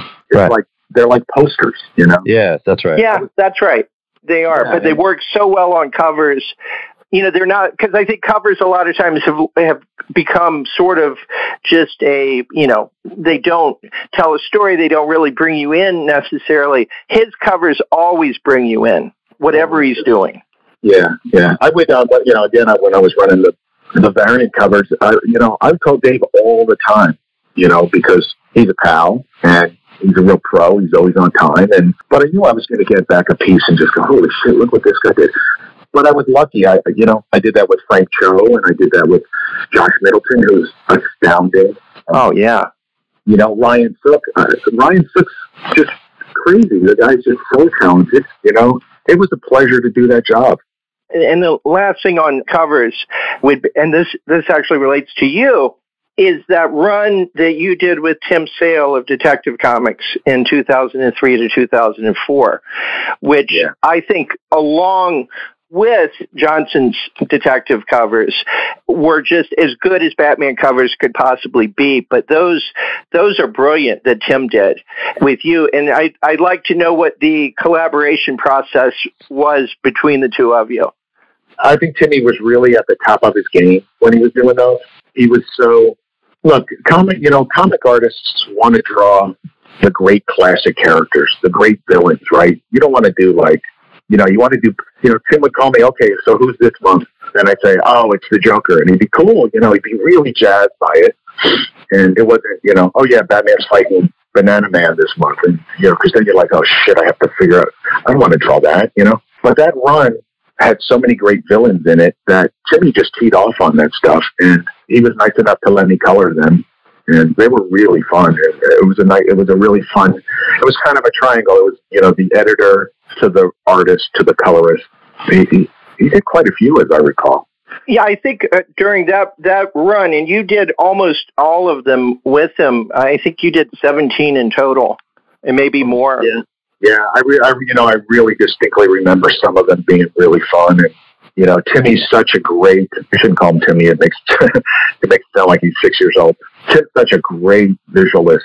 His stuff is so idiosyncratic. It's a little like Paul Pope, where you're sort of like, this guy shouldn't be drawing comics. He's, it's not John Buscema. It's not John Romita. It's not mainstream comics. It's their own vision. And fortunately, modern comics allow artists to do that. But I just love Tim's view of the world. Again, it's very influenced by movies, film noir, and poster artists from the 30s. Often I would call these guys, and especially Tim and Adam Hughes and Dave Johnson, and I would never really talk about the job. I would never say, well, what do you think you'll do on this kind of? I would talk about, we would talk about Norman Rockwell, or, geez, did you see that show on Netflix that was really well shot, or talk about famous American illustrators. And then they'd get off the phone and you just had a great conversation, and you were happy to be an artist, a working artist. So they just kind of do their best work, I think. I wasn't tricking them. I certainly wasn't tricking them into doing their best work. I just like talking with these guys about stuff I'm interested in and stuff they're interested in. And then you would get the best work. Yeah. That's great. I want to get to Solo super quickly because you're giving me all these, bringing up Pope and different things. It makes me want to talk about it. I just want to quickly ask you about the Guide to Coloring and Lettering Comics with Todd Klein. What was the origin of that project? Watson Gensel, the publisher, did a series of books with DC, the DC Guide to Creating, DC Guide to Penciling, DC Guide to Writing, DC Guide to Inking. And they had heavy hitters doing them. I mean, Denny O'Neil wrote the one on writing, and Klaus Janson did the one on penciling and inking. And they asked me to do the one on coloring.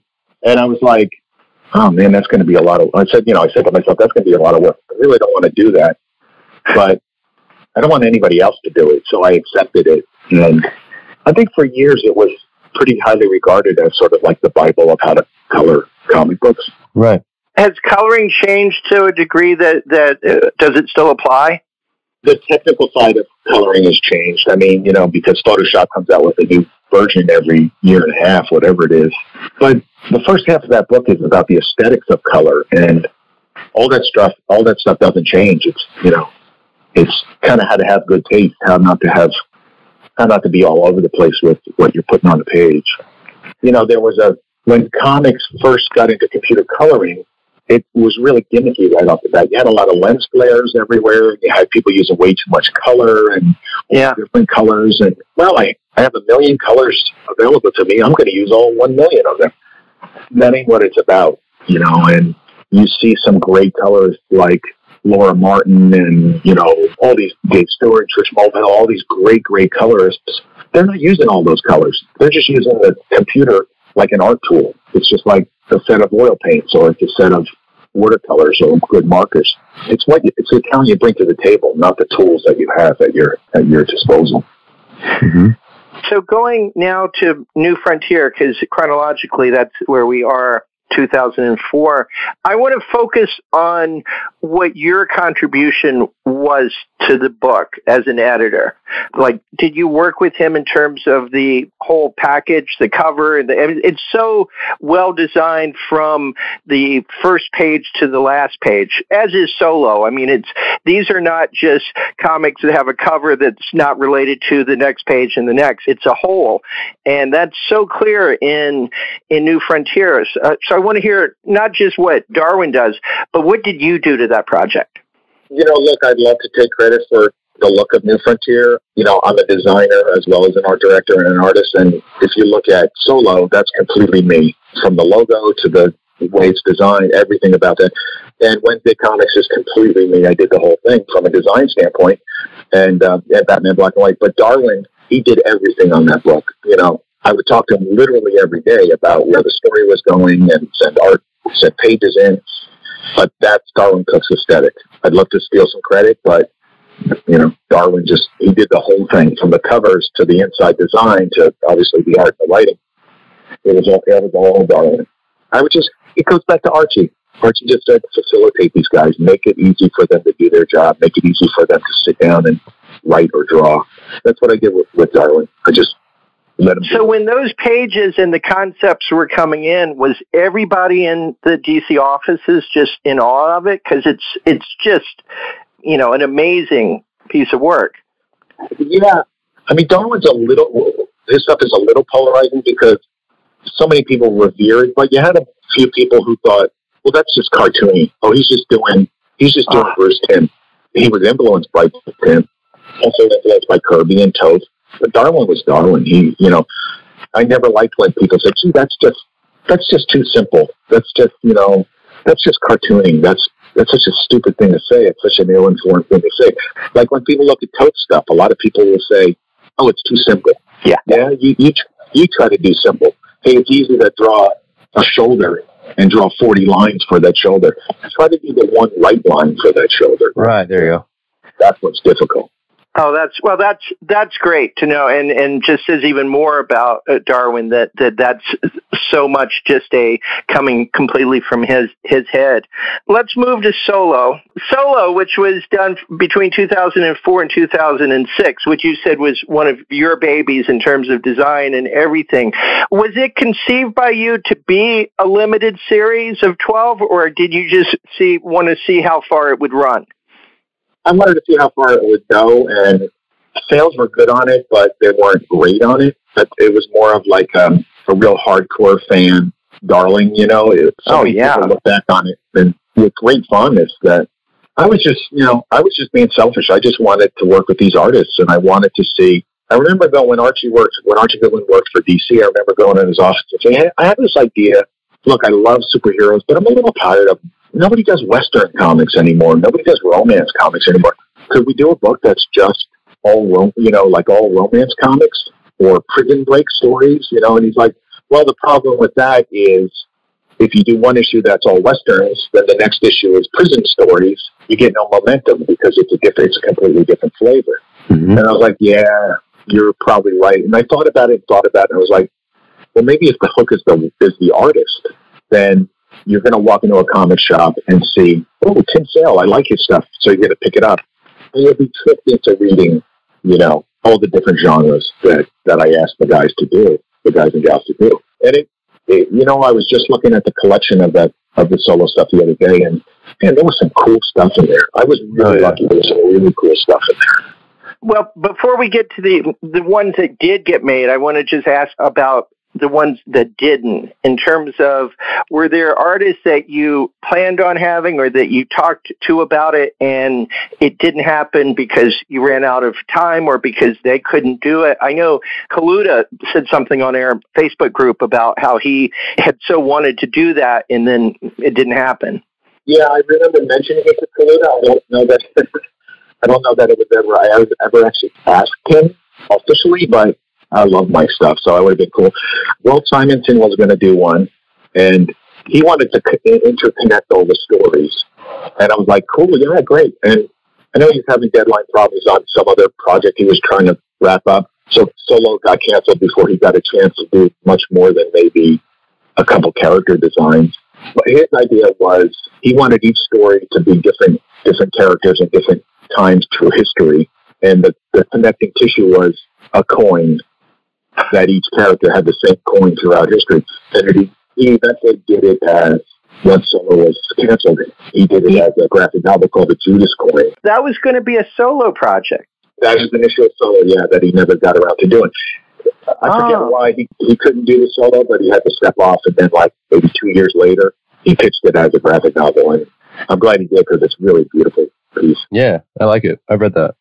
It seemed like some of the people who went and eventually did Wednesday Comics would have been, I mean, Keeley Baker's the most obvious one to me, but there were people like that just cried out that they should have been gotten to do a solo issue. Yeah, I got to use a lot of those people. You're right. They got to use a lot of those people on Wednesday Comics. But, I mean, Jim Lee started drawing an issue of Solo. I think he did 3 pages, and he is officially the busiest guy on the planet, so he never proceeded with it. I really like Howard Porter's work, and he showed me his sketchbooks one time, and they were just like, his comic stuff is great, but his sketchbooks are just like from another world. They said, oh, man, you should do this stuff. And then it was canceled. And Sienkiewicz was going to do one, and George Pratt was going to do one, but the book was canceled. Oh, those both would have been great.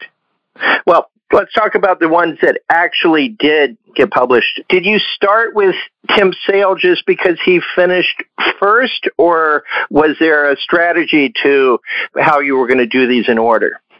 Well, obviously, when you kick off a project, you want to get a real popular creator on it. And Timmy was very popular at that time. He was just coming off, I guess, the stuff he did with Loeb for us, I have to stop saying us, for DC Comics, Dark Victory. So I knew he had a real following, and he's really an artist's artist.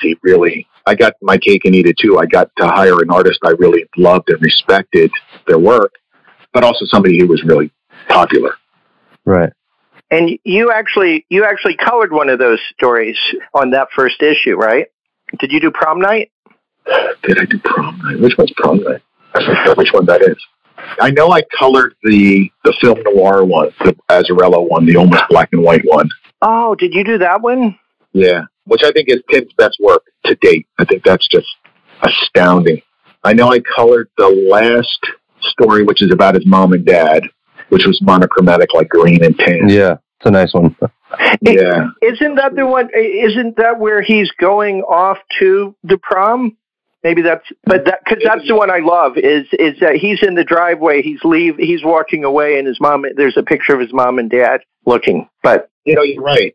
I think you're right. Yeah, I know it's about. They talk about a Frank Sinatra song a lot in that story. So that's that's what it is. It's Prom Night. It's my favorite page from that issue. Is that one as good as the noir one is? It's just that one's personal to me. I just love it. Real nice. And I shouldn't say this, but I actually wrote one of them also.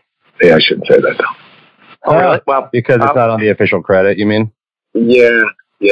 Tim had, like a year earlier, he was dating a girl, and they went like on vacation to the beach. And he drew this like 3-page story of him and her walking on the beach, and it was really beautifully drawn and painted, but it had no dialogue at all. And he sent me scans of the pages because I love his art and he wanted to share it. And I said, "Oh, this is gorgeous." And just as a joke, I put dialogue in there, and I made it where they're having a fight on the beach, and he's all pissed off because he's got to go back and draw, Spider-Man, Red, White, and Blue, or whatever that book was, and the deadlines and all that stuff. It was just a gag. And then a year or two later, when he did Solo, I said, he said, "Let's print that artwork. I'll draw a few more pages to it. I'll fill it out a little, but I want you to dialogue it for real." So I wrote the dialogue that's in that story, which had nothing to do with the images, really. I just made up this story about a guy who has to kill his girlfriend for that. Mm-hmm. Wow. I shouldn't have said that because Tim's going to be real mad at me that I said that. So the second issue, you went with somebody that I think at the time wouldn't have necessarily been instinctively another big seller, which was Richard Corbin, primarily known for his earlier magazine work. What was your decision to go with him next? And also, what did you think of that issue? It was an absolutely fascist, mercenary decision. I'm a really big Richard Corbin fan. I mean, from back in the days when there was such a thing as underground comics, and he would draw these incredibly bizarre, gorgeous comic books. I had asked him to draw Batman Black and White 8-pager. I think it was in the first issue. I think it was. And we became kind of friendly, and I asked him to do the Solo. And one of the great, great artists. I really loved what he ended up doing for that book. Mm-hmm. And he wrote all those stories. I think he wrote he certainly wrote about 90% of them. I think there was, John Equity wrote the Spectre story, I think. Yeah, let's talk about that for a second, because it's interesting to me. One, Dave Stewart colored it, and it shows. It's great. But also, wasn't Corbin at this point in a real religious phase of his life? I don't know if that's true. I honestly don't know. He's a real interesting guy, but I don't know that he ever. I'm not sure. Honestly, not sure. I had read that, which was interesting because the Spectre is is a tricky character in that context. But I thought his visual of the Spectre was really original. I had not seen the all-encompassing use of white the way that it was used in that story. I thought was really fun. Yeah, big time, really cool. And the third issue is Paul Pope, one of the best. I think that's one of the best issues of the whole series for me. I love that. Yeah.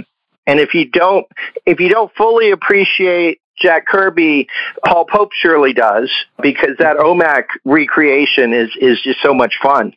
Yeah, another guy who just really has a real respect for the history of comics and brings his incredibly unique take to that world. I think I may have colored a couple of those stories, as I recall. Oh, cool. And the next was Chaykin. What's your take on Howard? I love Howard. Howard's the greatest. I really liked that last story where he talks about how, as a kid, he was too scared to read horror comic books. I love the autobiographical nature of that story. That's an aspect I really like about this series, when any of them actually bring that in, and we'll get to Darwyn Cooke's beautiful story in terms of that next, where he does that with World's Window, which I assume is somewhat autobiographical. It absolutely is, yeah. Well, it's like one of the later issues with Sergio Aragonés, and on one of the pages, like maybe page 2, he's talking on the phone to his editor, and he's making all excuses up why he's late drawing his issue of Solo, and the editor was me, so he actually said, "Oh yes, Mark, I've already drawn half the story," or whatever. But I got the pages in, and I'm like, holy shit, Sergio Aragonés is talking about me, like specifically talking about me, and mentioning me in the comic book. That's cool. Yeah, that's also one of my favorite issues because it's so autobiographical. It's like half autobiography and half taking me back to Plop, and it's just so much fun. I think that issue really works well. The only thing I'd say about the Chaykin one was it's not just that last story, but the one before that is so EC focused too, because it reads just like one of the preachies that Wally Wood did. Yeah. And so it seems like it was. So that leads me to a question. Who decided the order of the stories, and was that you, or did the artist say, here they are, and here's how I want them to be told? It was mostly me figuring that out. Some artists would say, gee, I'd really like it to go in this order. And if I agreed, I certainly would say, yeah, that sounds cool. But I did it. I had to do something editorially on it. So, I would say, hey, I think this is a good flow because you have a Western next to a superhero, next to a romance. I would always plot it out, like I would always do a book map with little thumbnails of each page, so I would, I'd know the flow of how the book went. So you don't have two really long stories next to each other or two Westerns next to each other. But it was nice that there were a lot of Westerns in the series altogether. The next one, issue 6, with Jordy Burnett, has that stalking horse story, again with Dave Stewart. And it's one of the things when I was going through it, re-looking at this, was, boy, those Stewart colored ones just jump out at you. Like, you recognize, oh, I bet that's one of his too, because there's something that just pops out of the page with his colors. Yeah. Dave's one of the few guys I'm real jealous of because he's a better colorist than I am, and that's probably why I stopped doing coloring, because he's just too good. But no. And he's the nicest guy, he's like really laid back and stuff, and man, what a talent. The stuff he did, he's done with Mignola, and, those solo stories. And then, let's see, Michael Allred, that issue just seemed like he was so happy to be playing in superhero land, and I don't think it's just because he's the first one that's all he did in this was, it seemed like it was, every story was, now I'm going to do Kirby Fourth World, and now I'm going to do Teen Titans, and I'm going to do a pinup of Metal Men. He embraced that aspect of it like no one had before him in terms of the series. The rule I made up was, okay, it's short stories, you can do whatever genre you want, you can write whatever you want relatively. But the only rule is you have to do at least one superhero story, one DC superhero story.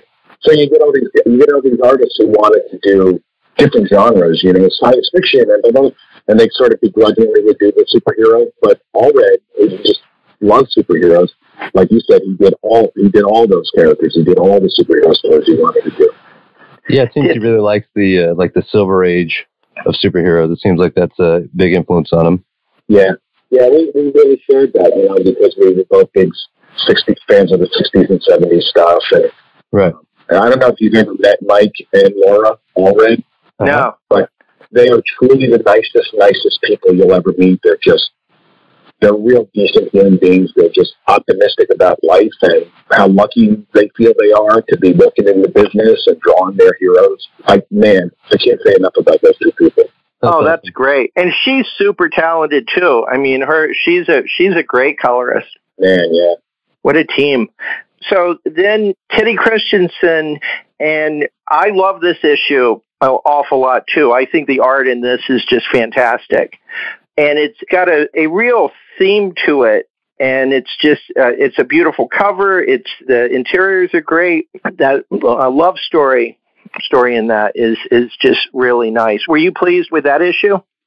Yeah, I'm really glad to hear you say that you liked it, because Teddy was such a polarizing artist. And like, we did an issue with Damian Scott, and people came into my office and said, wow, he's such a modern artist. It really took balls to use him on this project. And, I really love the stuff. They said, and then the other 50% of the people came in and said, this isn't comics. This is crap. What are you publishing? And I would kick them out of my office because they were wrong. But that's the challenge of Solo, was to use artists who I really liked, and knowing that Teddy Christensen is just an incredible artist, but some people might not like it, but it can't all be mainstream, Mm-hmm. No, it was quiet, and it had a art with a capital A feel to it that I think there's a whole segment of comic fans who probably didn't respond to that.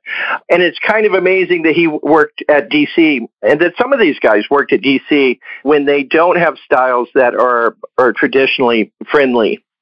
Yeah. And the difficult thing was Solo was one artist pulling all the weight for a single issue. So if you don't like Tim Sale, you're not going to buy that issue. Well, with Batman Black and White, I was able to, like the very first issue, I asked Jim Lee to do the cover because he was incredibly popular and a great artist.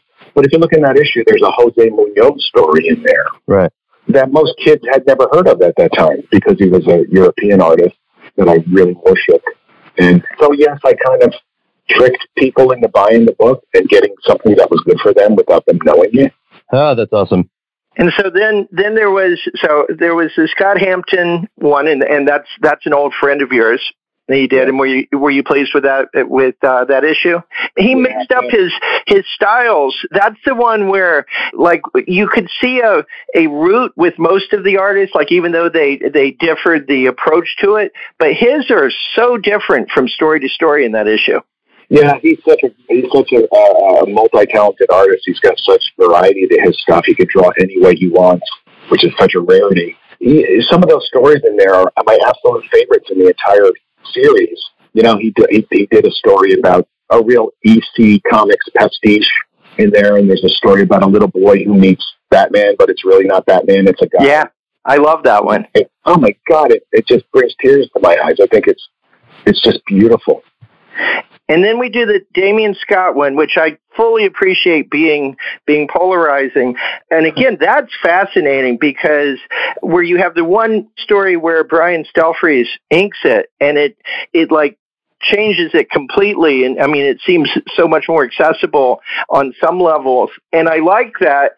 And then I turn to the last story, though, and that double-page spread on the Bat is like the coolest thing in the world. So I think it's a strong issue that ought to be considered. And I bet it was probably the most polarizing issue maybe the last one, which we can get to. Yeah, it really was. People loved it and people hated it. And that's fine. That's cool. And then everybody loved Aragones, right? I mean, that issue had to... Yeah, that was a no-brainer. Did that sell better? No, they all, it's sold about medium. Obviously the Tim Sales and the guys who were real popular at the time, those sold really well. Yeah, I would think Sale and Cooke would be the ones that were probably just easy ones. Yeah. The series sold fairly well. It wasn't a big success, but it was a big creative success, and that's okay. And then Brendan McCarthy is the probably most challenging one. I mean, that's wow, the DC readers probably were not ready for that. I mean, their brains probably exploded. Yeah, I don't know that I was ready for that either. He's such a mad genius, and I wanted to publish a genius, but it's not real accessible. But man, there's some creative stuff there. And that's one where it has it goes from page to page. It's not just 4 stories. It has a unity of insanity running throughout the entire thing. Yeah, you feel like you just took acid and read a comic book. Yep, that's pretty much what it was. And it's if you didn't know, just thinking about it, you could look at that issue and say, "Oh, well, that killed Solo." That's the end of that. So anyway, I want to thank you for that series because it's such a great treat for people who really love comic art, especially because you got it in a way that you don't often get it. So. Well, thanks for indulging us in talking about that in the detail. Any other thoughts about Solo? No, there was that weird wave of nostalgia, that's when comics were good, from some people, and I'm real proud to have been a part of that, and I appreciate that you liked it and that people do remember it really well. It was an experiment. It was maybe a little indulgent on my part, but hey, as long as it sold okay and people liked it, then that's good enough for me.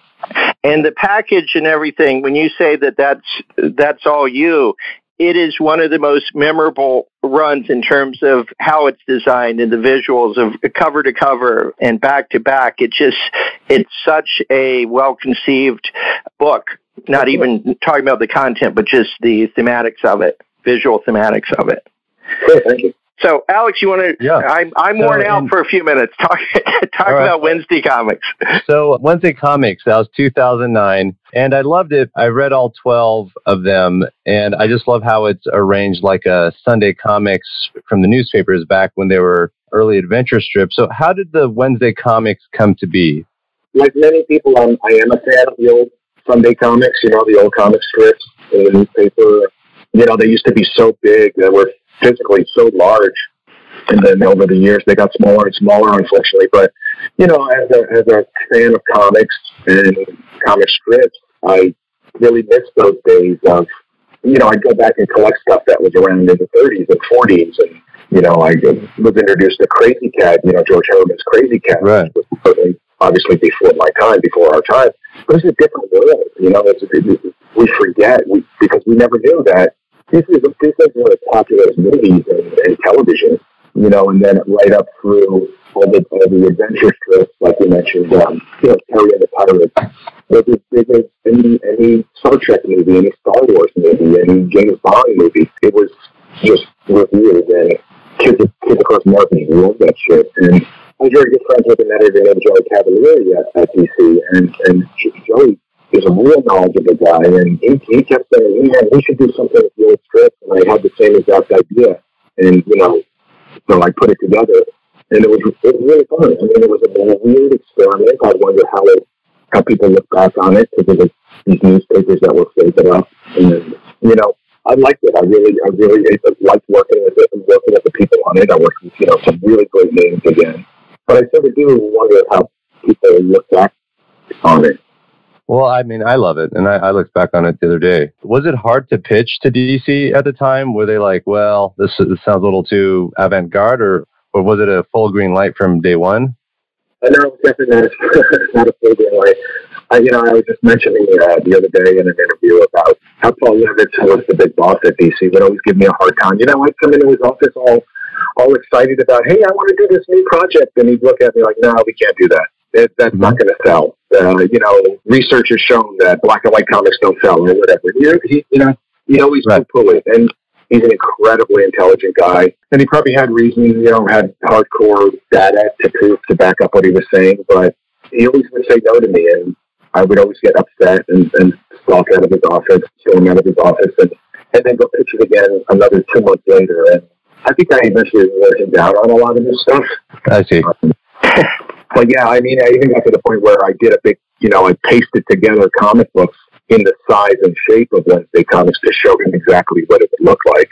Uh-huh. And, I think he could tell from my passion that, okay, let's go ahead and do this. Right, that you'd probably treat it right. Get out of my office. Then how did you select the artists and writers? Again, just as a fan, I always think the best thing to do as an editor is to come up with projects that you would want to read, that you would want to put on your bookshelf. Mm-hmm. So working with, of course, I wanted to work with Paul Pope and Neil Gaiman and Eduardo Riso again. A few of them, I asked a few of them who weren't able to. Like, I wanted Tim Sale to do the Batman one on the cover. But he wasn't supposed to do that. I think he was doing something at Marvel. Yeah. But I was just as happy to get Eduardo Riso to do it and Azzarello. Right. So Jim and I are going to talk about some of the individual ones. So Metamorpho, story by Neil Gaiman, art by Mike Allred. It's an interesting team up of those two talents, I thought. And it's about Metamorpho accompanying Simon Stagg to an expedition in Antarctica. So, how was it receiving those pages from them? And did you give them ideas on layouts before getting the pages from them? Or was that just kind of they created it and sent it to you? How was that? What was that process? It was, the artists always worked with the writers, and they designed their pages. They came up with how they would approach the visuals. I never asked any of them to do them a certain way, a specific way. That was all them, and some people drew them because, again, they're really oversized pages. Some people drew them in separate panels, and then they photoshopped all the panels together because the physical size of a piece of art paper to draw it on would have been enormous. But sure enough, Allred drew them full size, and he showed me the originals. They were like posters. They were incredibly big. Wow. Yeah. Paul Pope, too, if you see those originals, they're enormous. Right. But that was all, again, Archie Goodwin, hire the best and let them do what they do. Don't tell, Joe Kubert how to draw Sergeant Rock page. He knows what he's doing. Right. And then Demon Catwoman, the story by Walt Simonson, art by Brian Stelfreeze. And Catwoman is trying to steal an artifact from Jason Blood. And it was a Morgan Le Fay plot or a ploy.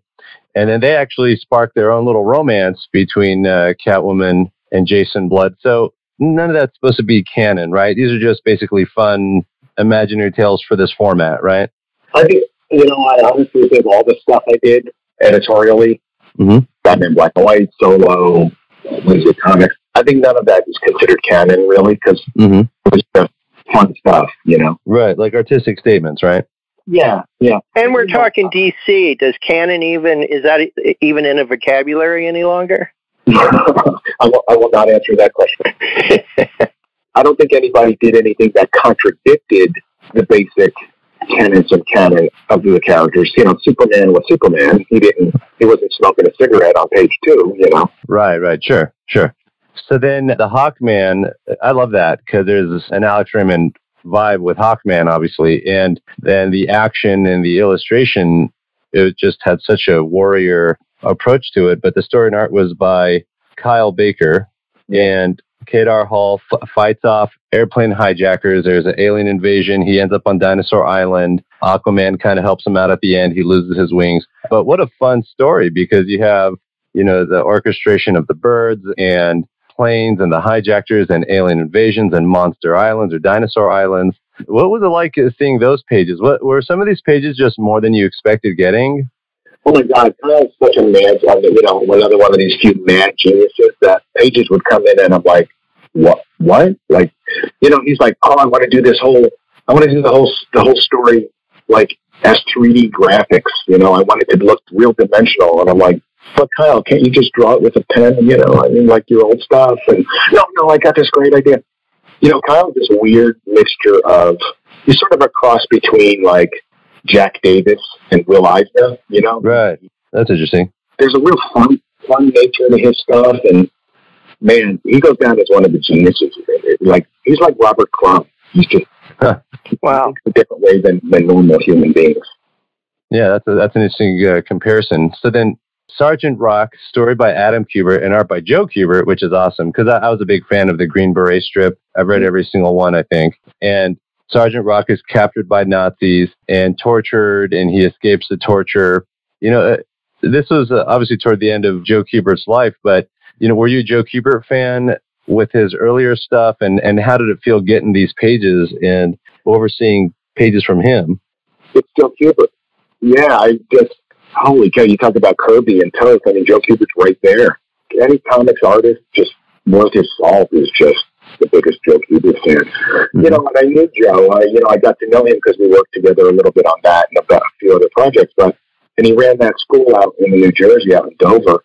And, I'd go visit him to do some business and stuff. And I'd be like, you're going to think I'm a moron, but I'd be literally like, holy shit, you're Joe Kubert. Oh my God, Joe Kubert. And he'd look at me like, Mark, take it easy. What's wrong with you? I just couldn't help it. It's Joe Kubert. So yeah, so working with him and Andy on that was really, I was a little nervous because what if you draw something you don't like? You're going to tell Joe Kubert to redraw something? It never happened, but yeah. Yeah, all those pages are great. I mean, he was great till the very end, right? I mean, he still kept that skill through all those decades. So Superman, story by John Arcudi, art by Lee Bermejo. It's kind of an interesting story in that an alien they give him doubts about his connection with Earth. But those panels, Superman, even in his argument with Batman in the story, it just had such a heroic portrayal of Kal-El. What would you feel of the sequence of those pages, the quality of that illustration when that was coming your way? I'm such a big fan of Lee's work, Lee Bermejo. I think Arcudi is one of the great writers in comics. I wish he would do more mainstream stuff, to play with those characters. Every time he does, it's really great. Mm-hmm. But, and Lee Bermejo, geez, I hate the guy because he's this great-looking guy. He's this great artist. He's really smart. He's really talented. It's like the guy's got everything going for him in life. And he's a good pal, but, God, I love his work. I'm glad to see him as successful as he is. Yeah, that's awesome. So Batman, story by Brian Azzarello, art by Eduardo Risso. And there's a murdered man's estate and a femme fatale. And it was interesting because although he catches the dead man's wife as the person who ended up killing him or being responsible for his death, Batman kisses her at the end right before she dies. So you can tell he likes the bad girl. That seems to be an interesting thing with Batman. What'd you think of that? How does that hold up as a Batman story? I thought it was great. I thought it was a nice front cover to, you got your flagship character on the front cover, and Azzarello's always a great writer. Right. And Risto, I'm such a big fan of. I haven't looked at that shit. I haven't looked at those issues in quite a while. I should relook. I seem to remember getting that page in. I may be misremembering. I apologize if I am, but it seems to me that when I saw it, he's kissing her and she dies. Right. But she's going to say something like she's going to spill the beans about something, and he keeps kissing her and not allowing her to say what she was going to say. Am I misremembering? Like, he doesn't actually kill her. Well, when I read it, it looked like she realized it was Bruce Wayne. And then she says, Bruce, ? And then he kisses her, and there's blood on their faces a little too. Yeah, I think he like the way I read it, like he holds the kiss a little too long, and she died, so she can't say out loud what she's thinking. Oh, that's funny. Well, because the cops were right there too. Exactly. Yeah. That's right. All right, Jim, you talk about yours. Okay, I've just got a couple I want to talk about. The ones that I tend to love the most are the ones that it doesn't look like a comic book that's just drawn big, but instead looks like it's doing something like the old sheets did, like it looks like a newspaper sheet. I thought that Sook just nailed it with his Hal Foster instead of Jack Kirby Commandy. That's one of my favorite out of everything that was done on the Wednesday comics. Oh yeah, man! How beautifully illustrated was that? I think it almost changed the notion of command. I mean, it's awfully hard to do that when Kirby creates it, but I think that Ryan Sook made such an impression on that character with that it actually carries over. That's how some people now have that in their head as Commandy, which is really something. Yeah. Yeah, it's just great. That was a standout. The other standout for me was, I think that Pope's Strange Adventures is some of his best work ever. And he's got a lot of best work, but that's just, talk about trippy. That's like a whole different experience from, I thought, anything else. Yeah, absolutely agree. You know, I always thought those pages reminded me of like San Francisco concert poster art. Yeah, totally. You know, like I always wish somebody would have printed those on real nice paper, like as posters. I thought that would have been real cool. Yeah, just the strongest stuff. I'm crazy about. Those are the two that I out of, besides some of the things that Alex mentioned, those are the two that really stand out for me, that I could just look at over and over and seem like something that you would see on a comic strip newspaper page rather than anything else.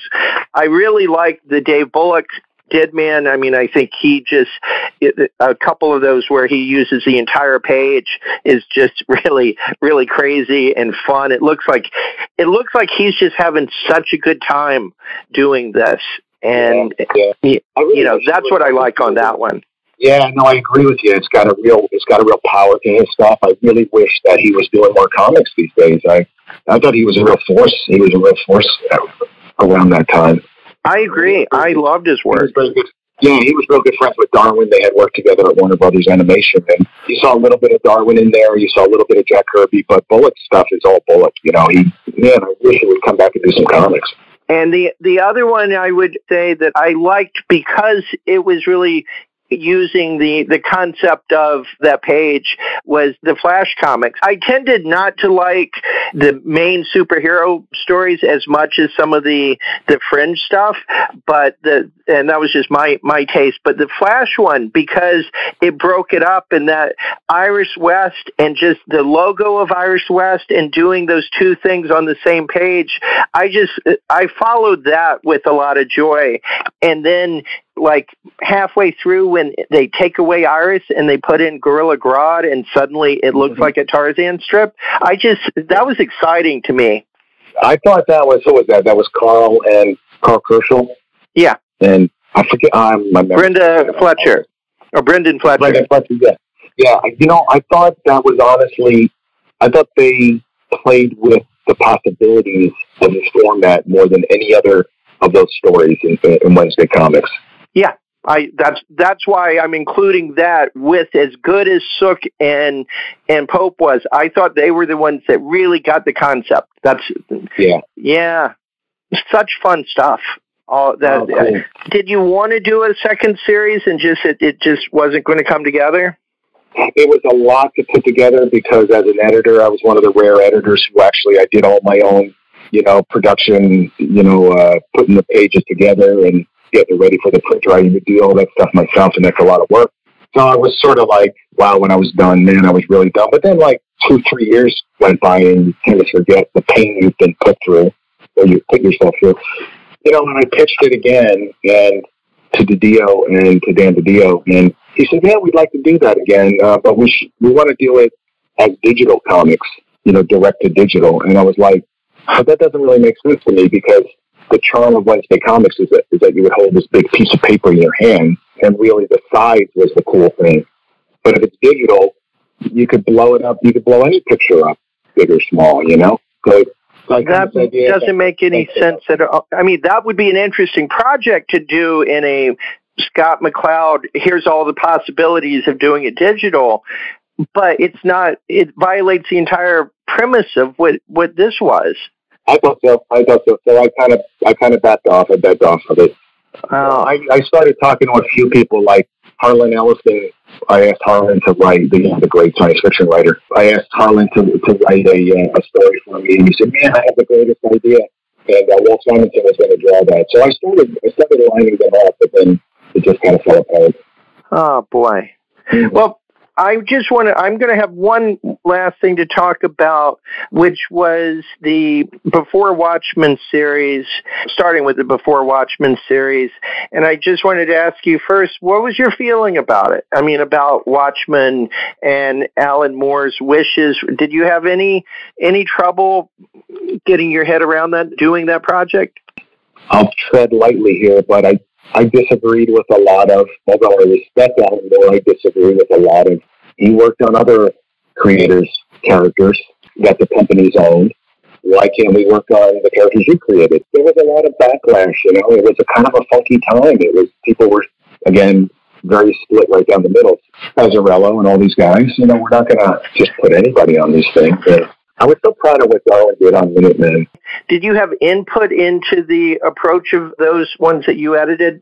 You know, they would tell me what they were thinking of doing, and I'd say, oh, that sounds good. Or, like, I remember the Amanda Connor one, Silk Spectre. The bad guy was supposed to be Frank Sinatra. Like, literally, Frank Sinatra was supposed to be the bad guy. He was going to look like Sinatra, and legal said, don't even think about it, you know. And so I think it would have been a slightly better project if it could have been actually Frank Sinatra being a bad guy. I want to bring us to the end of DC, and I don't know, Mark, what you want to say or how you want to say it in relation to that, except that this year your time with DC ended, and to the incredible irritation of many, many of us. What do you want to say about it? Well, I appreciate you saying that. It was kind of heartwarming to see the response back from everybody on Facebook and so many artists and writers and creators and fans and stuff that, you know, it made me feel like I didn't just waste 26 years of my life working for a company. But yeah, I mean, without getting into too much, corporate America stepped in. AT&T bought Warner Brothers, and Warner Brothers owned DC Comics. You know, maybe they don't care that much about the creativity of this stuff. And, you know, they had to cut money, and I made a good paycheck, and they saw me as a dollar amount, which is, okay, whatever. You know, look, business is business, and I think that's something people forget. Comic books are a business, and DC is there to make money. Marvel is there to make money, and hopefully you can make some art along the way. So I don't, I don't begrudge AT&T for their business decisions. It was time for me to move on anyway. You know, I wanted to get back to doing my own artwork after all those years, and I've started doing that, and I've got some really cool projects for next year that I'm working on now, and I'm actually having a good time drawing for the first time in a long time. That's nice. It sounded like your job was a real time drain and exhaustion, such that you didn't get to be the artist that you obviously, are. Yeah, but I'm such a, I had all those years, I had that insecurity about my own art that I sort of hid behind the job. Look, at the end of the day, it was a great job. Man, I did some fun stuff on that job. It was DC. I love DC Comics. I worked with some great people, Karen Berger and Mike Carlin and all these great, great people in the office. I get to work with Jim Lee every day. I mean, that's pretty cool. I'm not too crazy about one or two other people, but there's no need to get into that. It was a great, great job. And I think it's okay. It's a good thing to be part of a collective I like to think maybe I made comics a little better from being a behind-the-scenes guy, but you're right, I did put my own artwork on the back burner, and, maybe it's time to do some art again. Right, there you go. And I think a lot of people are excited about that, too, about that aspect of it. Yeah. Oh, cool. So, besides comics, this is kind of like more of a side thing that we're mentioning at the end of the interview, is you worked on cards for a long time. In the 1990s, you did a series of cards on the history of the Negro Leagues for baseball, and then that was collected in a book for Abrams Publishing in 2007. You've done some Star Wars trading cards, Temple of Doom's cards. So, and you were able to exercise your illustration muscle on these. Can you tell us a little bit about the card career and your involvement in that? Sure. I'm a big baseball nut. I mean, it's really a passion of mine, and I did the those Negro League cards for Eclipse way back when. I think it was like 1989, I think. And then they collected them as a book. Charlie Kochman at Abrams collected them. And trading cards are fun because, being a comic book artist, an interior artist, is really difficult. Man, you have to draw 6 panels on a page. It's a lot of work, as I'm finding out right now in my new freelance career. But, you do a single image, you do a cover, or you do a trading card. You spend a day on it, you're in, you're out, you come up with a cool image, and you don't have to draw Spider-Man swinging across a city, So yeah, I always loved doing cards. They were really, really fun. And and on the baseball topic, I just finished my second baseball book. It's about the 100 greatest baseball players of all time. Oh, wow. Illustrated. Yeah, and I've been working on it for the last 5 years in my free time, but I'm doing it as a Kickstarter program for the beginning of next season, the 2020 season. So, oh, nice. I hope you keep an eye out for it. Absolutely. Yeah, we'll make sure that it's mentioned on the Facebook group page too. That's exciting. Mm-hmm. Yeah. Thank you so much, Mark Chiarello, for joining Jim and I today on the Comic Book Historian podcast. It was really exciting for us to talk about your involvement in comics history, various key figures in comic history that you worked with, as well as yourself. We really appreciate you joining us today and taking time out of your schedule to do this. Thank you so much. Yeah, thanks, Mark. I apologize for talking so much myself, but it was just great talking to you about all of this. No, I really thanks for having me. You guys did a great job. You made it really pretty easy for me to talk about myself. Which is good. One last thing, Carmine Infantino, he was editorial art director, then he was publisher. Do you feel like your art position and art directorial position were there any analogies going on there between your involvement with DC and his? Maybe in a minor way. I think, Carmine was right out of the show Mad Men. Uh-huh. It was the 60s, and he was a cigar-smoking guy who would tell people what to do, and he was incredibly creative. It was a different world. I like to think I was, again, I like to hope people, maybe think of me in the same sentence as Archie Goodwin, although I know that's incredibly egotistical to say. And if I learned something from Archie, then man, I'm happy with that. Yeah, maybe that's right. The Archie Goodwin of the 2000s. I can go with that for sure. Oh, thanks.